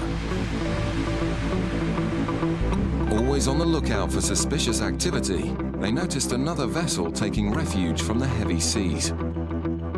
The vessel, rather than coming into Falmouth, it turned and went to the other side of Carrick Roads, which is into a small harbour, which is actually St Mawes. The officers thought it was a local, but then watched as it tied up in a dangerous position. As the tide started to go out, they realised that this mooring was actually on a mud bank or a sand bank, and the yacht was actually settling and starting to tip. Always ready to respond to a fellow sailor in need, the cutter decided to help. So they launched their onboard rigid inflatable, their rib, motored across into St Mawes Harbour, went to the vessel and challenged it. The officers had come to help, but the man on board was a smuggler who made a startling confession. And as they stepped aboard, he turned around to them and said, "Oh, right, well, OK, the game's up, there's 6 tons on board." The officers' act of charity had paid dividends. They were completely flabbergasted. The first reaction was, "And what do we do now?" And then somebody managed to say, "Well, I better get a notebook out and make a note of this, because effectively I've got a confession already before we go to court." At which point they arrested him. The skipper was John Moore. He led them into the cabin to see the drugs for themselves. There were bales of cannabis, literally in every available space within the vessel. They also found evidence he wasn't working alone. But 2 passports were actually found on the vessel. So they decided that the best thing to do was to remove him from the vessel. 3 of the cutter crew stayed on board the ketch and wait and see if the crew came back in the morning. Moore's accomplices did return, right into the trap. It was about 8 o'clock in the morning. 2 men jumped into the cockpit of the yacht, and basically the cutter crew arrested them there and then. The accomplices, Craig and Needham, joined their skipper at the police station, where Moore's frank confessions continued. And he was presented to the custody sergeant. He was then asked, "What's your occupation?" To which he replied, "I'm a drug smuggler." This time, however, he'd failed. On the day of the trial, all 3 pleaded guilty to their part in the crime. Mr. Moore was subsequently sentenced to 10 years imprisonment, Mr. Needham to 4 years imprisonment, and Mr. Craig to 5 years imprisonment. 3 more criminals were behind bars, thanks to the keen eyes of the officers and a stroke of luck. The street value at that time was estimated to be in the region of £14.5 million. At the end of the day, the vessel being forced into Falmouth was really the only reason that we were able to intercept this load. Without that, it's very unlikely anybody would have known that this consignment of drugs was on its way. Back in Gatwick's North Terminal, Mark is still hoping to find his first drug smuggler. His 2 female suspects are about to be searched. So far, they've cooperated, but the daughter is getting angry. The search, yeah, obviously I can... We're going to have a search. As soon as we've had that search, I think we should be able to leave. We've got children to get back to. You're delaying us for no reason. Once you've searched us, you know we have nothing on us, so why are we still holding your custody? Their story suggests they're carrying drugs, and Mark waits expectantly outside for the results. Bend over slightly. No, slightly. That's right, and part the cheeks of your bottom. The strip search finds nothing, but Mark refuses to give up just yet. A pair of shoes from the lady that we've just searched. I'm going to swab them with our tool that checks for drugs, as it can be an indication that they've swallowed drugs. So I shall do that and get a result.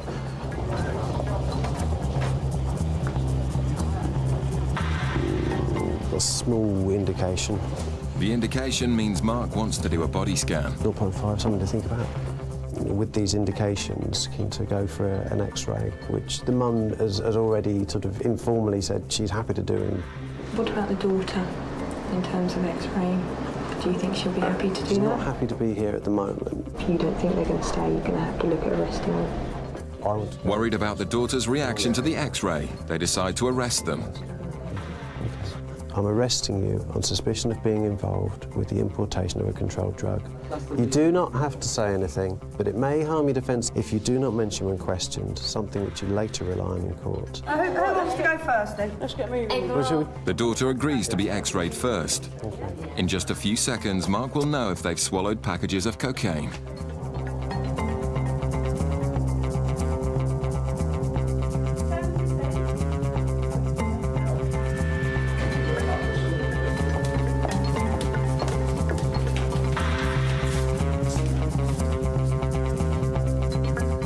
We ain't swallowed nothing, believe you me.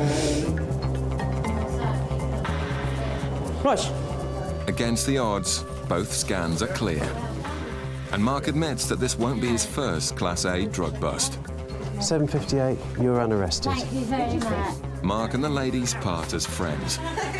And you're glad we weren't smugglers, aren't you? Yes and no. Why no? Because I haven't had my first... Catch of the day. Exactly. Well, I haven't had. Well, I'm still fairly new at this, and I haven't had my first successful job yet. Not that I'm wishing you particularly were a drug smuggler, but you know. But, and we do understand drugs is very bad in England, and we would not contribute to bringing in drugs. Because my husband died of a heroin overdose, my brother died of a heroin overdose, so I do understand drugs do not need to be in this country. I've got 4 children who I don't want on drugs, you know what I mean? So I'm anti-drugs, and I understand why you have to do this, you know what I mean? And all good on them, all good on them, yeah. The cocaine smuggler from the South Terminal was charged with attempting to import 873 grams of cocaine. She pleaded guilty and was sentenced to 6 years in prison. It's early morning rush hour, with dozens of flights arriving into Gatwick from Africa and the Caribbean, source areas for Class A drugs. Customs officers are on high alert, searching passengers who fit profiles associated with smugglers.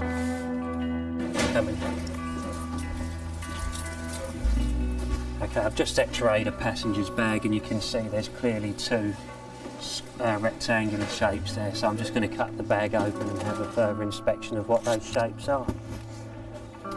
The passenger told immigration he has no money, will be staying in Britain for 2 months, and a friend has agreed to pay all his expenses. It's a story Mike has heard many times before from drug couriers.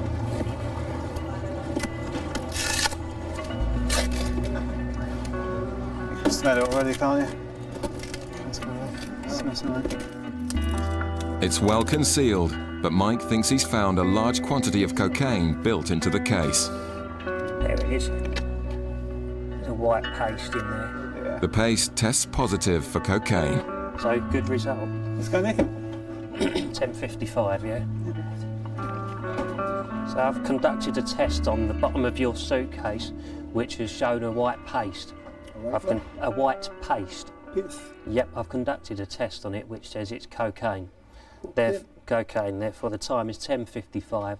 I'm placing you under arrest on the suspicion of being involved in the importation of a controlled drug. Okay, if you could follow this officer, please. Okay. Sorry? Right, well that's all going to be discussed with you later. I will remind you that everything you say will be noted down now, okay? The attempted importation has failed. Sit on that seat there for me, please. And it was a long way from being the perfect crime. He's got a really duff invitation letter. The grammar of it was awful.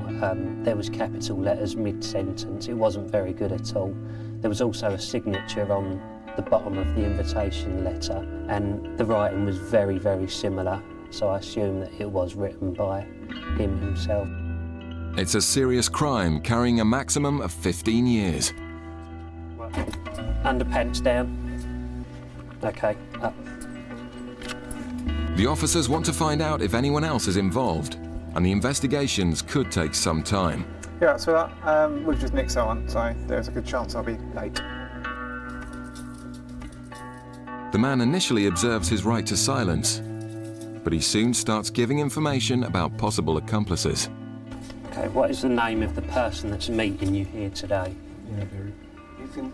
Okay, and what does he look like? Right. Okay, how tall or small? About my height. About 5'10". Long hair, short hair? Bald head, like mine? Yeah. Okay. Mike decides to put out an announcement for the man to come to the information desk to see if they can catch him too. About 34. Bald head. Bald head. About 5'10". About 5'10". If he's involved, it's unlikely he'll fall for the trap, but it's worth a try. In Portsmouth, officers are hunting a possible target vehicle picked out by the intelligence hub. Unfortunately, it's a bit difficult to actually say whether it's going to be cocaine or heroin or cannabis. What tends to flag more than a specific type of commodity is criminality or suspicion. And from that, you tend to get a job that will fall into one of those categories. It could be, particularly at this time of year with stuff coming up from Africa, it could be anything as bizarre as tortoises. Drug smugglers are adept at seeming normal, so it's Richard's job to hunt for the incriminating details. You mentioned about the car, so can you tell me what the situation is with the car, please? I'm not sure. Right. I might keep the car here and I might take it back, I don't know. So you bought it when you were in Libya? Yes, I did. It's your own car. Okay, how long have you been, where do you normally live, please? In England. So how long have you been away for? 2 months. 2 months. And that's your return ticket there, is it? Can I just have a quick look at that, please? No, this is a one-way ticket. Yeah. This is the one-way ticket. No, this is the ticket you obviously got for this trip. Yeah. Okay, when did you book the ticket, the trip, return trip back? How long ago did you book it? Did you book it when you got to Le Havre today? I did, yes. Okay, and what's been the purpose of your 2 months away? I went for Ramadan month. Yes. The fasting month to Libya. Okay. And then I waited for the car and basically I waited for the car to be ready, then I came in the car. The long trip and one-way ticket are both reasons to investigate further. And the suspiciously clean interior also makes Richard think the car may have something to hide. In Tripoli, you flew over there. Let's walk the car. It's not a new car, second-hand car. Admittedly bought from a dealer, he says. It's a second-hand car? That's what he says. It's got the shrink wrap on it. That's what I thought. And that's what he says. He said it's not a brand new car, but he said he has bought it from a dealer. So I think it's worth it because he's just polished the car in Tripoli, which is not something that we normally get here, is it? So I think it's worth looking at. Richard must now tell the man his new car is going to be searched in the specialist rummage bay. We've got a ramp here, we're going to put on the ramp just so we can look over it more thoroughly than we could do here. We have a waiting room that you can sit in there if you wish to keep warm. Yeah. Just to let you know what the situation is. Okay. We'll obviously deal with How long this. is this going to take? Hopefully, as soon as we can. It's not going to take a long time. Can I just put my clothes Absolutely. back in first? Absolutely. Yeah. And, so, do you want me to take the car out while I do this, or...? No, you put The driver could be annoyed because he has something to hide, but perhaps he's just nervous about having his new car pulled apart.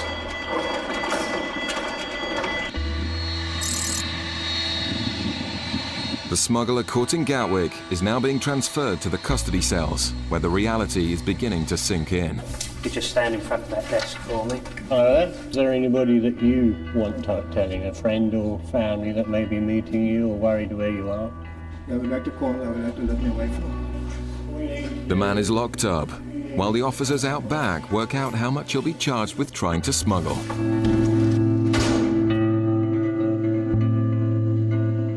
As you saw on the X-ray, there was 2 of these. From what we've got here, we've estimated that the total amount of cocaine could be 2 kilos, which has a street value of about £100,000.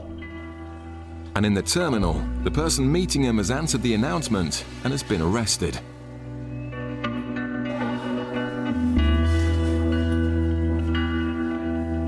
A poorly planned crime has gone wrong on every level. Could you handcuff Ferret?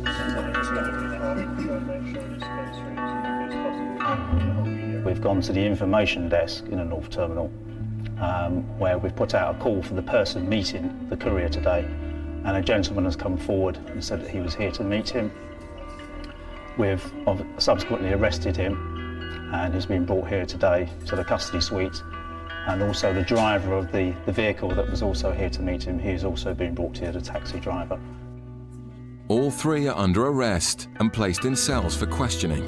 It's now up to the investigation team to find out who was responsible and ensure a successful prosecution. It's another important seizure, but with all the suspects claiming to know nothing about the cocaine, it could take some time to work out who's guilty. After a long wait for a technical officer to arrive, the driver of the suspect Libyan vehicle is getting annoyed. You can see the car. Yeah, can you just give me an idea how long it's going to take, please? Well, I really can't give you 15 minutes, half an hour, 2 hours, what? I mean, I would suggest, if we don't find anything, probably half an hour, 45 minutes if we don't find anything. The car is suspiciously clean, having just driven 2,000 miles from Africa. This is the problem with the vehicle, it looks too clean. The inside's totally clean.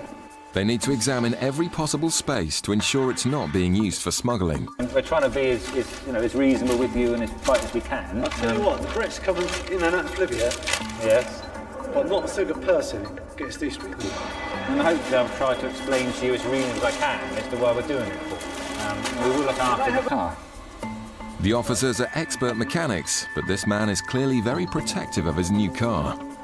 Do I look like a drug dealer? Do I? Hey? I'm not a good enough person to really recognise a drug dealer straight away. You've been doing this job long enough. I mean, surely you should know, shouldn't you? Not everyone that smuggles is obvious to us. The whole search takes nearly 2 hours and finds nothing. And the long wait has allowed the angry driver to calm down. Your car has been looked at. They haven't reduced it to component nuts and bolts or anything like that. They haven't, have they? Honestly. Please assure me, Honestly, they please. haven't. So you'll have the car back in a couple of minutes and then put your bags in and we'll let you out the back gates. Okay, You'll be mate. away on your way. All right. Okay, thanks for your... I'm sorry if I was a bit abrasive, just... Don't worry, part of the daily grind that we have to put. Nobody likes the car being put on the rack. You ever wrecked my car, have you? You are more than welcome to obviously check it over. That was there before we got here, though. It's not so much the delay, it's just the actual... I have no idea what has been taken out of the car and what has been put back in the car. I don't know. It's quite upsetting. Still to come. In Bristol, the usual officers have been joined by the National Strike Force to carry out house searches on people suspected of dealing illegal cigarettes. All the intelligence has come from anonymous tip-offs on the Customs Confidential Hotline. I've got, I think it's 19 packages from Tobacco NIU, hopefully to execute today. For officers entering suspects' homes, it can be dangerous.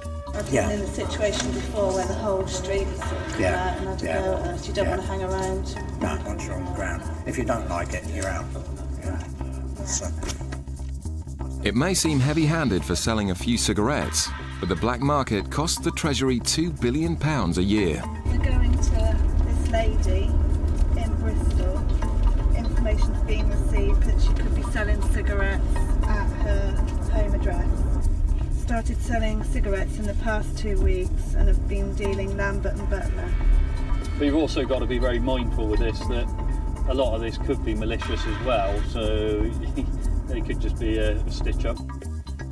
Many tip-offs are found to be false, so the officers initially go in without a warrant. And that means negotiating permission to search the house. Hello there, this is Hello, I'm from Revenue and Customs. Right, basically we've had information that you may be selling cigarettes from the premises, okay? I'd like to just pop in and have a chat with you about it, if that's all right. Yeah. Okay. Think of what we simple. I pop a roll of that. No trouble. Luckily, the woman confesses and lets them in. Basically, what have you been doing? Your son's brought cigarettes back from holiday. You've been basically selling the cigarettes. And all the evidence the officers need is sitting on the dining room table. We need to do a search of the house, if that's okay. Yeah, there's a few in the front bedroom, which is a ransack. And that's all it is. Right, okay. Do you make me feel like a terrible thief? I feel like a terrible thief. And she's obviously a bit nervous. She knows that she's done something wrong. She's got a kitty set up downstairs with all her facts. There's a big suitcase here that shows that somebody travelled to Palma in Spain on the 9th of October. Whether that was her or her son. It's a very big case, very typical of a cigarette smuggler's case. Is that your big suitcase up there, the big half-sided one in the spare room? Well, we all use a Zeno. Right. You All are right. committing an offence by selling these cigarettes, okay? So the goods will be seized from you. And with perfect timing, a customer turns up to find the shop closed indefinitely. And the guy just come to the premises and we've got his shop. Oh, right. What, somebody's just come and gone? Looks like we've just had a buyer that's just... The black market is clearly booming in Bristol. In Gatwick, the Customs Intelligence Hub has given officers information that a drug swallower is coming in from the Caribbean. A girl being questioned at immigration seems suspicious enough for Customs to do a drug swab, which gives a massive hit for cocaine. 3.52. Morning, madam. Drug swallowers are often forced into the crime and told nothing of the dangers and the possible lethal consequences of a burst package. She said that she actually came in with someone named Peter. She met him on the beach and he's got all her money, £400, and he's already gone through. So it doesn't look too good, you know. The suspect has denied taking cocaine, so a positive urine test would suggest she has swallowed drugs. There's no line by the THC, so she's positive for cannabis. There's no line by the COC, so she's positive for cocaine as well, which would indicate to us that she has cocaine in her system. The woman will now be arrested and x-rayed for packages. Showing up positive for cocaine. Yeah, okay. But to the officer's frustration, she's now claiming to have used drugs. Just for barking, I have taken cocaine. She has taken it. Right, okay. She had taken it, yeah? She has taken it. Why didn't she tell me earlier when I put you? She said I was worried. She was worried. Right, okay. But the officers aren't convinced. So we just want to be sure you haven't got any internal consuming in you. They suspect she may be pregnant and so will be taken to a private hospital to have her body scanned safely. That means waiting for another interpreter, and that means putting on the white suit. Because we've got her on suspicion of swallowing, we always put them in a white suit, because what we'd be concerned of, if she maybe started to pass packages in the cell, whether she may pick them up and harm to herself. Sometimes it might be possible that she could retry and swallow them again. We can see through the suit, that's why we need her in the white suit. The officers are extremely concerned for the woman's health, and all the signs are pointing to a definite swallower. If so, she'd be looking at a lengthy sentence. It's a bit concerning because with her original story, when we asked her, she doesn't touch drugs, she doesn't drink. It's then, oh, well, I smoke marijuana, I have taken cocaine. So her story is continually changing. When we take her down, I really wouldn't be surprised if we didn't see packages in her body from the way her story is. It's a nervous ride to the hospital, which could decide the woman's future. Customs officers also stopped smugglers who tried to bring in drugs using the postal system. In October 2002, a routine parcel exam uncovered a massive haul of drugs hidden in a shipment of doors. And I recall getting a phone call at home that there had been a major seizure. Within it, they found holdalls. And examining the holdalls, they found packages which turned out to be a mixture of Class A and B drugs. And I can recall getting a phone call about 2 hours after that to advise me that they had found something else. In the box were live ammunition rounds and something altogether more frightening. They came across another box, and you can imagine their surprise when they opened it to find a grenade. And I think everyone stepped back about half a mile. The decision was made to do a controlled delivery and catch the culprits in the act. But all they had to go on was the consignment address in Devon and a phone number which belonged to Timothy Andrews. One individual in particular, Timothy Andrews, we conducted surveillance on him over that weekend. Officers tailed Andrews round the clock for 3 days. Mobile phone analysis identified Andrews' partner in crime, Andrew Griffiths. The race was now on to get the package delivered on time. The team replaced all the drugs and ammunition with props and prepared to make the delivery. The controlled delivery commenced on the Monday morning. One of our officers acted as the T&T delivery driver. He drove it down to the address, the consignment address in Ivybridge. But within the actual consignment, we had placed an audio device, in fact a number of audio devices. The officers were hiding, waiting for the right time to strike. When it became clear that the package was been broken into and been dismantled, I decided at that point that I would call the knock. 50 armed officers stormed the building and found 2 henchmen. Andrews and Griffiths were elsewhere, but were still being followed and were arrested. They would plead not guilty. But customs investigators used mobile phone cell tracking information to tie them to the crime scene. On this occasion and on 4 previous occasions where consignments had gone to that address, that they had been in the vicinity. And that's more than coincidence. The evidence convinced the jury it was Andrews and Griffiths behind the crime. The henchmen were acquitted, and the sentences handed down to the smugglers made a happy ending for the officers. Sentences handed down by trial judge, resulted in a 40-year sentence for Griffiths and a 39-year sentence for Andrews. But they will be serving at least 15 years. Back in Bristol, Russ and Jane haven't found any more cigarettes and decide not to prosecute the woman. Instead, they want her to turn informant. But do you think we can try and get some details about her son? His name? I think we've got to if we can. Young lad, where's he picking these up for? No, I'm not getting you into trouble. Right, you don't want to tell us anything about him then? Trouble, no. Could you pass on a little message to him? He is in danger of not only losing his cigarettes but losing his vehicle, etc. So it could be quite hefty for him. So. Seizing the 9,000 cigarettes, they now want to get out before it turns ugly. Ta-da. We don't really have the public on our side because the locals think she's providing a service, so people aren't sympathetic to us. So sometimes once people have clocked who we are, it's better to just get the fags and get out, isn't it? In Gatwick, the suspected swallower is back with the X-rays.